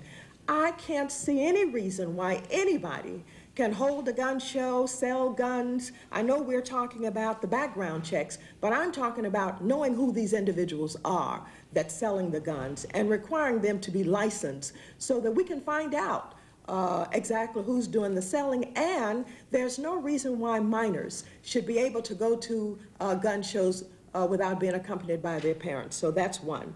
Another amendment would require that licensed dealers post locked container notices at their place of business and provide individuals purchasing firearms a written notice of proper safe storage. In my amendments, I define what a locked storage cabinet is. We'll have people who will come to us and they have a glass cabinet and say, well, I lock them up. Well, you can break it very easily. These young people are not buying the guns. They're getting them from home. They're getting them from their neighbors. They're getting them right in the community. And in California, we describe and define what a locked storage cabinet is. So in addition to that, I'm also requiring that we post the notices so that those selling the guns can make people aware who are buying the guns of the fact that they have to have storage cabinets that meet the required law. Also, I have another amendment that would take out from the bill this little attempt to show some favoritism to someone who is requiring some additional funds to deal with young people in gangs. We have laws and we have programs already in place. In the Department of Labor, we have a tremendous program that's dealing with these issues, that's funding people on a competitive basis. I'm warning all of the members of Congress, because I don't want anybody to get caught with this little attempt to show favoritism and literally to slide some money to Mr. Bob Woodson, who just happens to be a certain kind of mouthpiece that people might agree with, and give him some money, even though he's criticized government for spending money on these kinds of issues.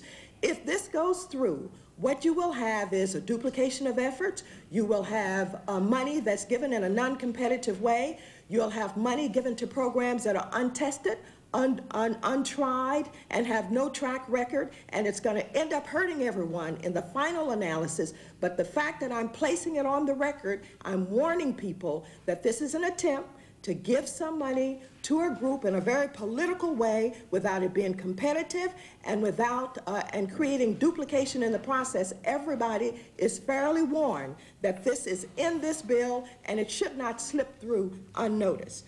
With that, I think that basically covers the amendments that I have, and I would ask, number one, that if there's anything that can be done to put all of this back into the Judiciary Committee, we should stop at this point and not try to railroad this bill through, trying to do juvenile justice and gun safety in the manner in which it was being done when I left here last Friday. But these two issues certainly should be separated. They should be in the Judiciary Committee, and it would give us an opportunity to do the real kind of oversight and debate that's required of us as members of Congress and public policymakers. With that, I thank you for your patience and thank you for indulging me on all that I'm attempting to do on these issues. Thank you for your comments. Mr. Frost? Ms. Waters, there is a shifting playing field here. Yes. And what's happened is that 2037 doesn't exist anymore. Oh, I see. And that there is now a new bill that Mr. McCollum, a substitute that Mr. McCollum has introduced, taking parts of 2037, and he would attempt to attach those to 1501, and specifically as to the mandatory minimums, then you would have to amend his substitute, I assume, if you disagree with the provision in his substitute, so that you would have to ask the committee to make your amendments in order to his substitute. Well, and, then... it gets a little complicated. Well, I see what you're saying, and this is shifting as we try and get to the floor, and that's the problem with bypassing the rules of this House to get this kind of thing done. So I would respectfully ask that my amendments on mandatory minimums I would ask to waive all points of order and to, I guess, attach them to that particular legislation, whatever that number is. This is going to be a very complicated procedure should we ever get to the floor of the House. And I think it's going to be difficult for members to follow, and I think you are exactly correct to point out that this is exactly the reason why this should have been dealt with as a matter of original jurisdiction in the Judiciary Committee rather than attempting to do on the floor what should have been done in the Judiciary Committee. Thank you. Thank you very much. Thank you very much. Thank you. Mr. Wexler.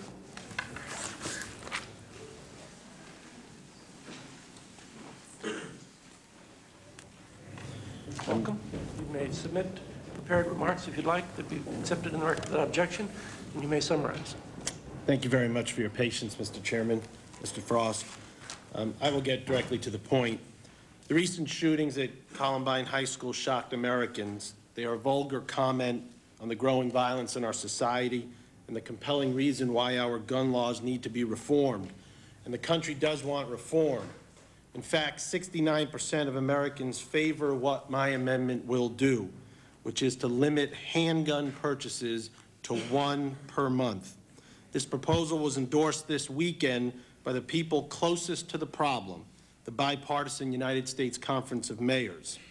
Imagine if a Columbine incident happened every day. Well, it does. Every day in America, 13 young people are killed by guns. Many more are wounded. I commend my colleagues who are working to close the gun show loophole, ban the importation of high-capacity magazines, and mandate the sale of child safety devices. These measures, however, do little to stop the gun-running operations that many juveniles and criminals depend upon to obtain numerous handguns. And that's why it's so crucial that this amendment be considered during our debate. We often hear about the black market, that infamous place where anyone with enough cash can get weapons. No one seems to know where the black market is, just that it exists somewhere. Is it in a dark alley, in the middle of the woods? Where is it? The truth is the black market exists in retail stores throughout America. Criminals are getting handguns from gun stores. They don't go into the gun stores themselves. They get someone else to buy the handguns for them. They get a straw purchaser, or more appropriately, a gun runner, someone who has no criminal record and wants fast cash.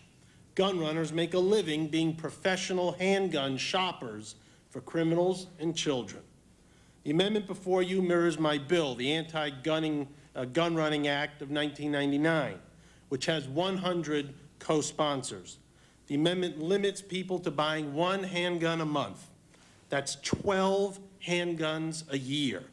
It stops gun runners by taking away their ability to buy handguns in bulk. It does not affect the purchase of rifles or shotguns, just handguns. The Juvenile Justice Bill increases penalties for making a straw purchase. However, most straw purchases are discovered only after a crime has occurred. We can actually stop criminals and juveniles from getting handguns and prevent crimes if Congress passed this amendment. This is not radical new gun restriction. In fact, Virginia, South Carolina, and Maryland already limit the number of handguns a person can buy to 1 a month. Has it worked to stop crime? You bet. When Virginia let people buy handguns in bulk, 40% of guns seized in New York City in crimes were traced to Virginia. Then Virginia started to limit handgun purchases to 1 a month. After that, guns traced to Virginia fell 61% for guns recovered in New York, 67% in Massachusetts, and 38% in New Jersey. For the Northeast as a whole, the percentage of guns from Virginia fell by 54%. Let's look at it from a different angle.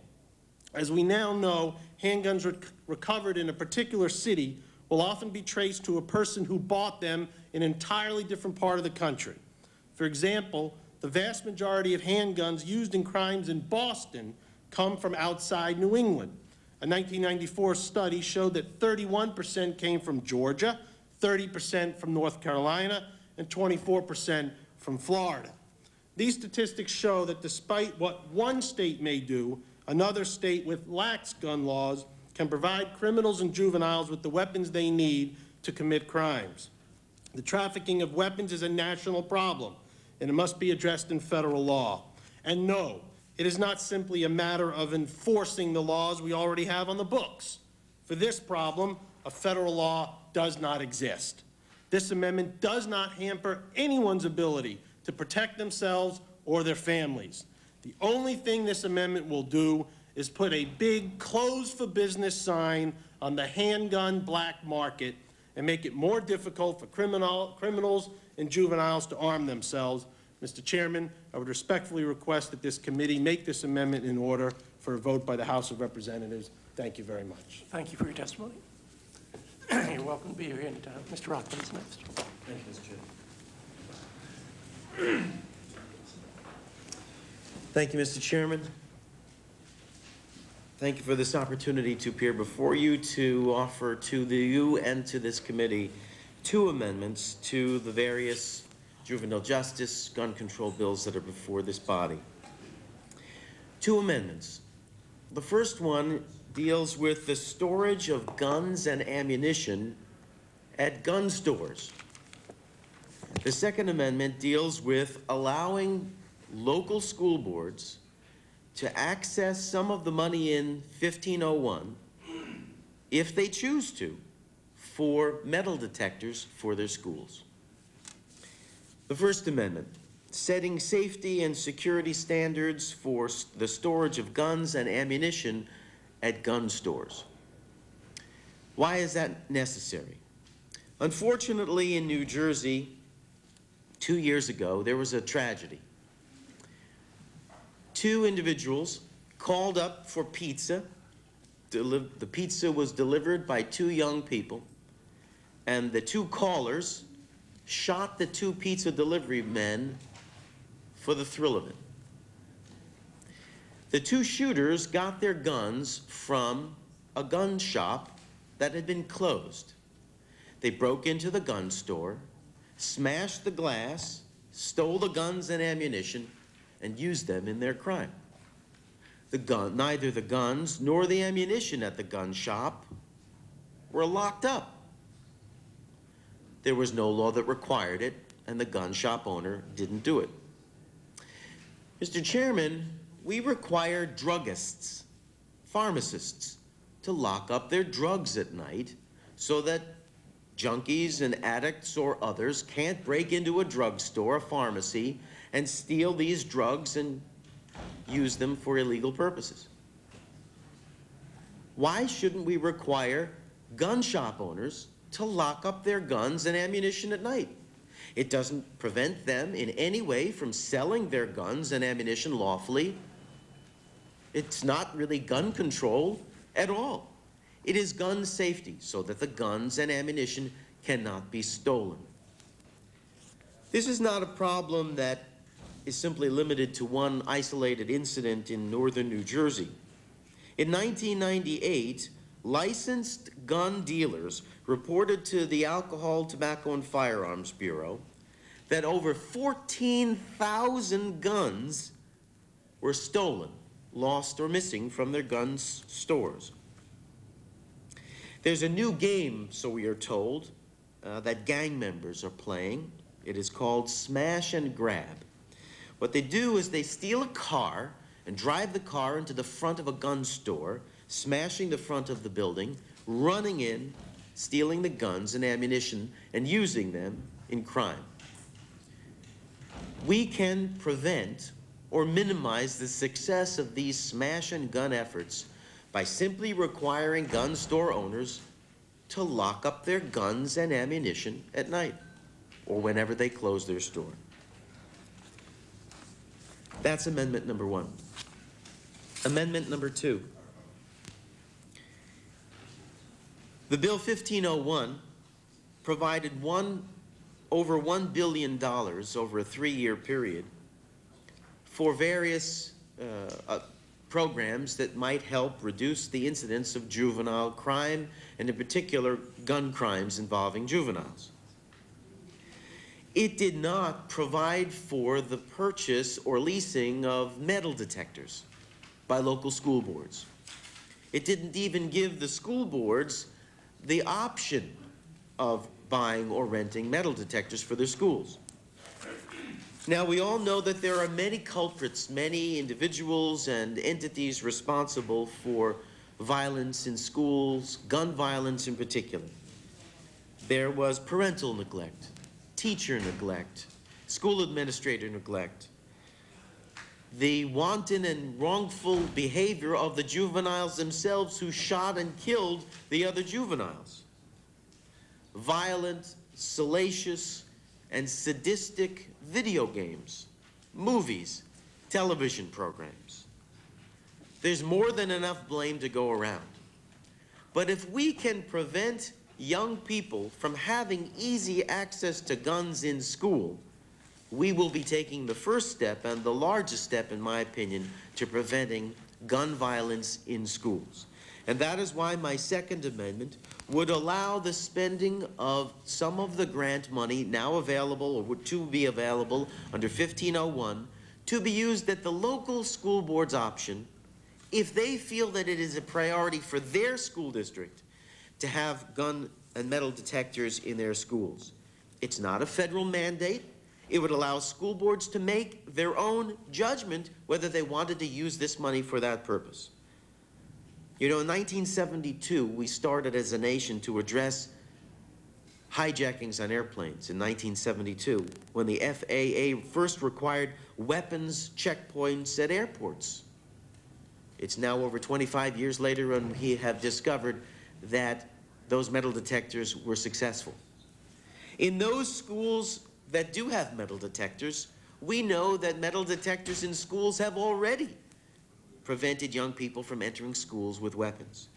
In Elizabeth, New Jersey, for example, in the high school and middle school, since they were installed 4 years ago, not one single gun has been brought into the school successfully. The problem is that metal detectors are expensive. Many school districts cannot afford them. They can cost up to $8,000 a piece. Even the handheld metal detectors can cost several $100s a piece. Why not allow local school boards who feel that this is what they wish to do with their money, or a portion of the money that they might be entitled to, why not allow them to use some of this grant money for metal detectors? And that is the substance of my second of two amendments. Allow local school boards at their option to use some of this grant money for metal detectors. I thank the committee and the chair for your consideration of both of these amendments. Well, thank you very much, Mr. Rothman. We appreciate the work and time that you've put into what obviously is a very, very important issue. Mr. Linder? Mr. Moakley? Ms. Myra? Great. Well, thank you very much. We appreciate your being here. Thank you, Jim Dreyer. Thank you. And our next witness is the gentlewoman from Wisconsin, Ms. Baldwin. And we welcome you to the Rules Committee, and would say again that any prepared remarks that you have will be included in their entirety in the record, and a summary would be welcome. And I'd like to formally inform the members of the committee that since Ms. Baldwin is the last member of the Judiciary Committee, I guess that means you're the most junior member of the Judiciary Committee, to testify. We will be taking a break and then reconvene at 6 o'clock for consideration of the Year 21 bill. And Mr. Moakley was asking, when do we eat? And the fact is, I guess, after Ms. Baldwin's testimony is when we can all get together and have an early dinner. Don't rush, I've eaten already. He's eaten already. Okay. Well, thank you very much, Ms. Baldwin. Thank you, Mr. Chairman and members. I have one amendment before you today, and I respectfully ask that you allow my amendment to be made in order and waive any points of order that could be made against it during its consideration. Regrettably, I must call your attention to a drafting error that I discovered, and additionally ask that you allow me to introduce a corrected copy of my amendment as a substitute to the one that was filed in a timely manner on Friday. Mr. Chairman and members of the committee, my amendment would authorize the Attorney General to provide grants to states and localities to establish or maintain families and schools together, or the FAST program. A $9 million authorization for FAST was included in the bipartisan manager's amendment to the Senate Juvenile Crime Bill S-254 in May. What is the FAST program? It is an award-winning prevention program that reconnects troubled youth with their families and schools. But unlike prevention programs that focus only on the troubled young persons, FAST is focused on the entire family. By including whole families instead of just the at-risk youth, FAST families learn to listen to one another, rely on one another, and respond to problems as a family, rather than relying on the system to fix things. 10 years ago, after being created in my home state of Wisconsin, FAST is now being used in 484 schools in 34 states and 5 countries. This is how FAST works. A FAST team, which consists of a FAST parent graduate and a school-based professional, visits the home of young people deemed at risk by schools. The FAST team invites the entire family to join the next series of FAST meetings. The program runs for 8 to 10 weeks and involve approximately 10 to 15 families at a time. During weekly meetings, the varied programming encourages parents to network with other parents, children to relate to their peers, and families to strengthen communication within their own family. Groups of parents meet weekly to support each other in their attempts to help children be successful in school and at home, and learn how things such as substance abuse and addiction impact their whole family, not just the substance abuser. In fact, a large part of the FAST program's success is that parents become the primary prevention agent for their children. When families graduate from the FAST program, the large majority want to stay involved. These graduate families join an ongoing school-based group of 40 to 50 families who meet once a month for 2 years to help each other and to invite at-risk families to complete the FAST program. Therefore, the FAST program becomes a foundation of prevention that is family and community-based. The FAST program has won numerous awards from both government and the private sector. It was one of the 4 effective programs highlighted at the White House Conference on School Safety last October. It has been funded by a variety of private foundations, state and local governments. In 1998, the Communities in Schools program of the Office of Juvenile Justice and Delinquency Prevention funded the dissemination of information about FAST. However, FAST has never been authorized. My amendment authorizes the Attorney General to make available $15 million to implement the FAST program through block grants for fiscal years 2000, 2001, and 2002. This program works at preventing violence, delinquency, and substance abuse, not only for youth, but for the entire family. And then in turn, entire families work to help other families in their communities. I believe it's an excellent program whose time has arrived, and I urge you to make the corrected amendment in order. I'd be happy to respond to any questions about the FAST program. Thank you very much, Ms. Bolton. We appreciate your testimony. Ms. Baldwin, did you present this proposal before the Judiciary Committee? Well, I had intended to. We have drafted an amendment which is remarkably germane to the underlying bill, and yet there was not an opportunity. Obviously, the underlying bill did not make it to a full committee markup. Oh, so you're not on the subcommittee? I am not on the subcommittee, on a different subcommittee. So you were ready to present it?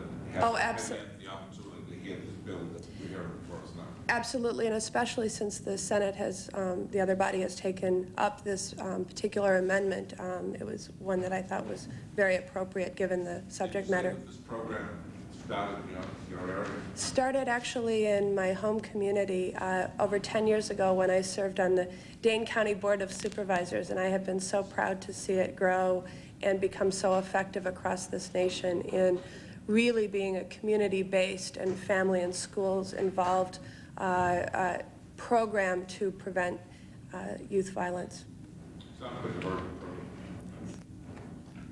Thank you very much, and I suppose it's appropriate to say for the record that your amendment also wasn't included in the amendment that was offered on May 26th by Mr. Moakley to the Legislative Branch Appropriations bill that we considered on the floor either, and I guess there hadn't been a hearing, and it wouldn't have been included. Did you have this amendment in hand by May 26th? No, I did not. That's why it wasn't.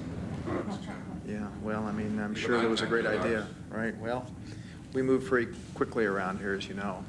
Well, thank you very much, Ms. Baldwin. We appreciate your being here. And with that, the committee will stand in recess until 6 p.m., at which time we will consider the Air 21 bill. When we complete that hearing and move ahead with that bill, we will come back and hear from members who are not on the Judiciary Committee. Thank you all very much.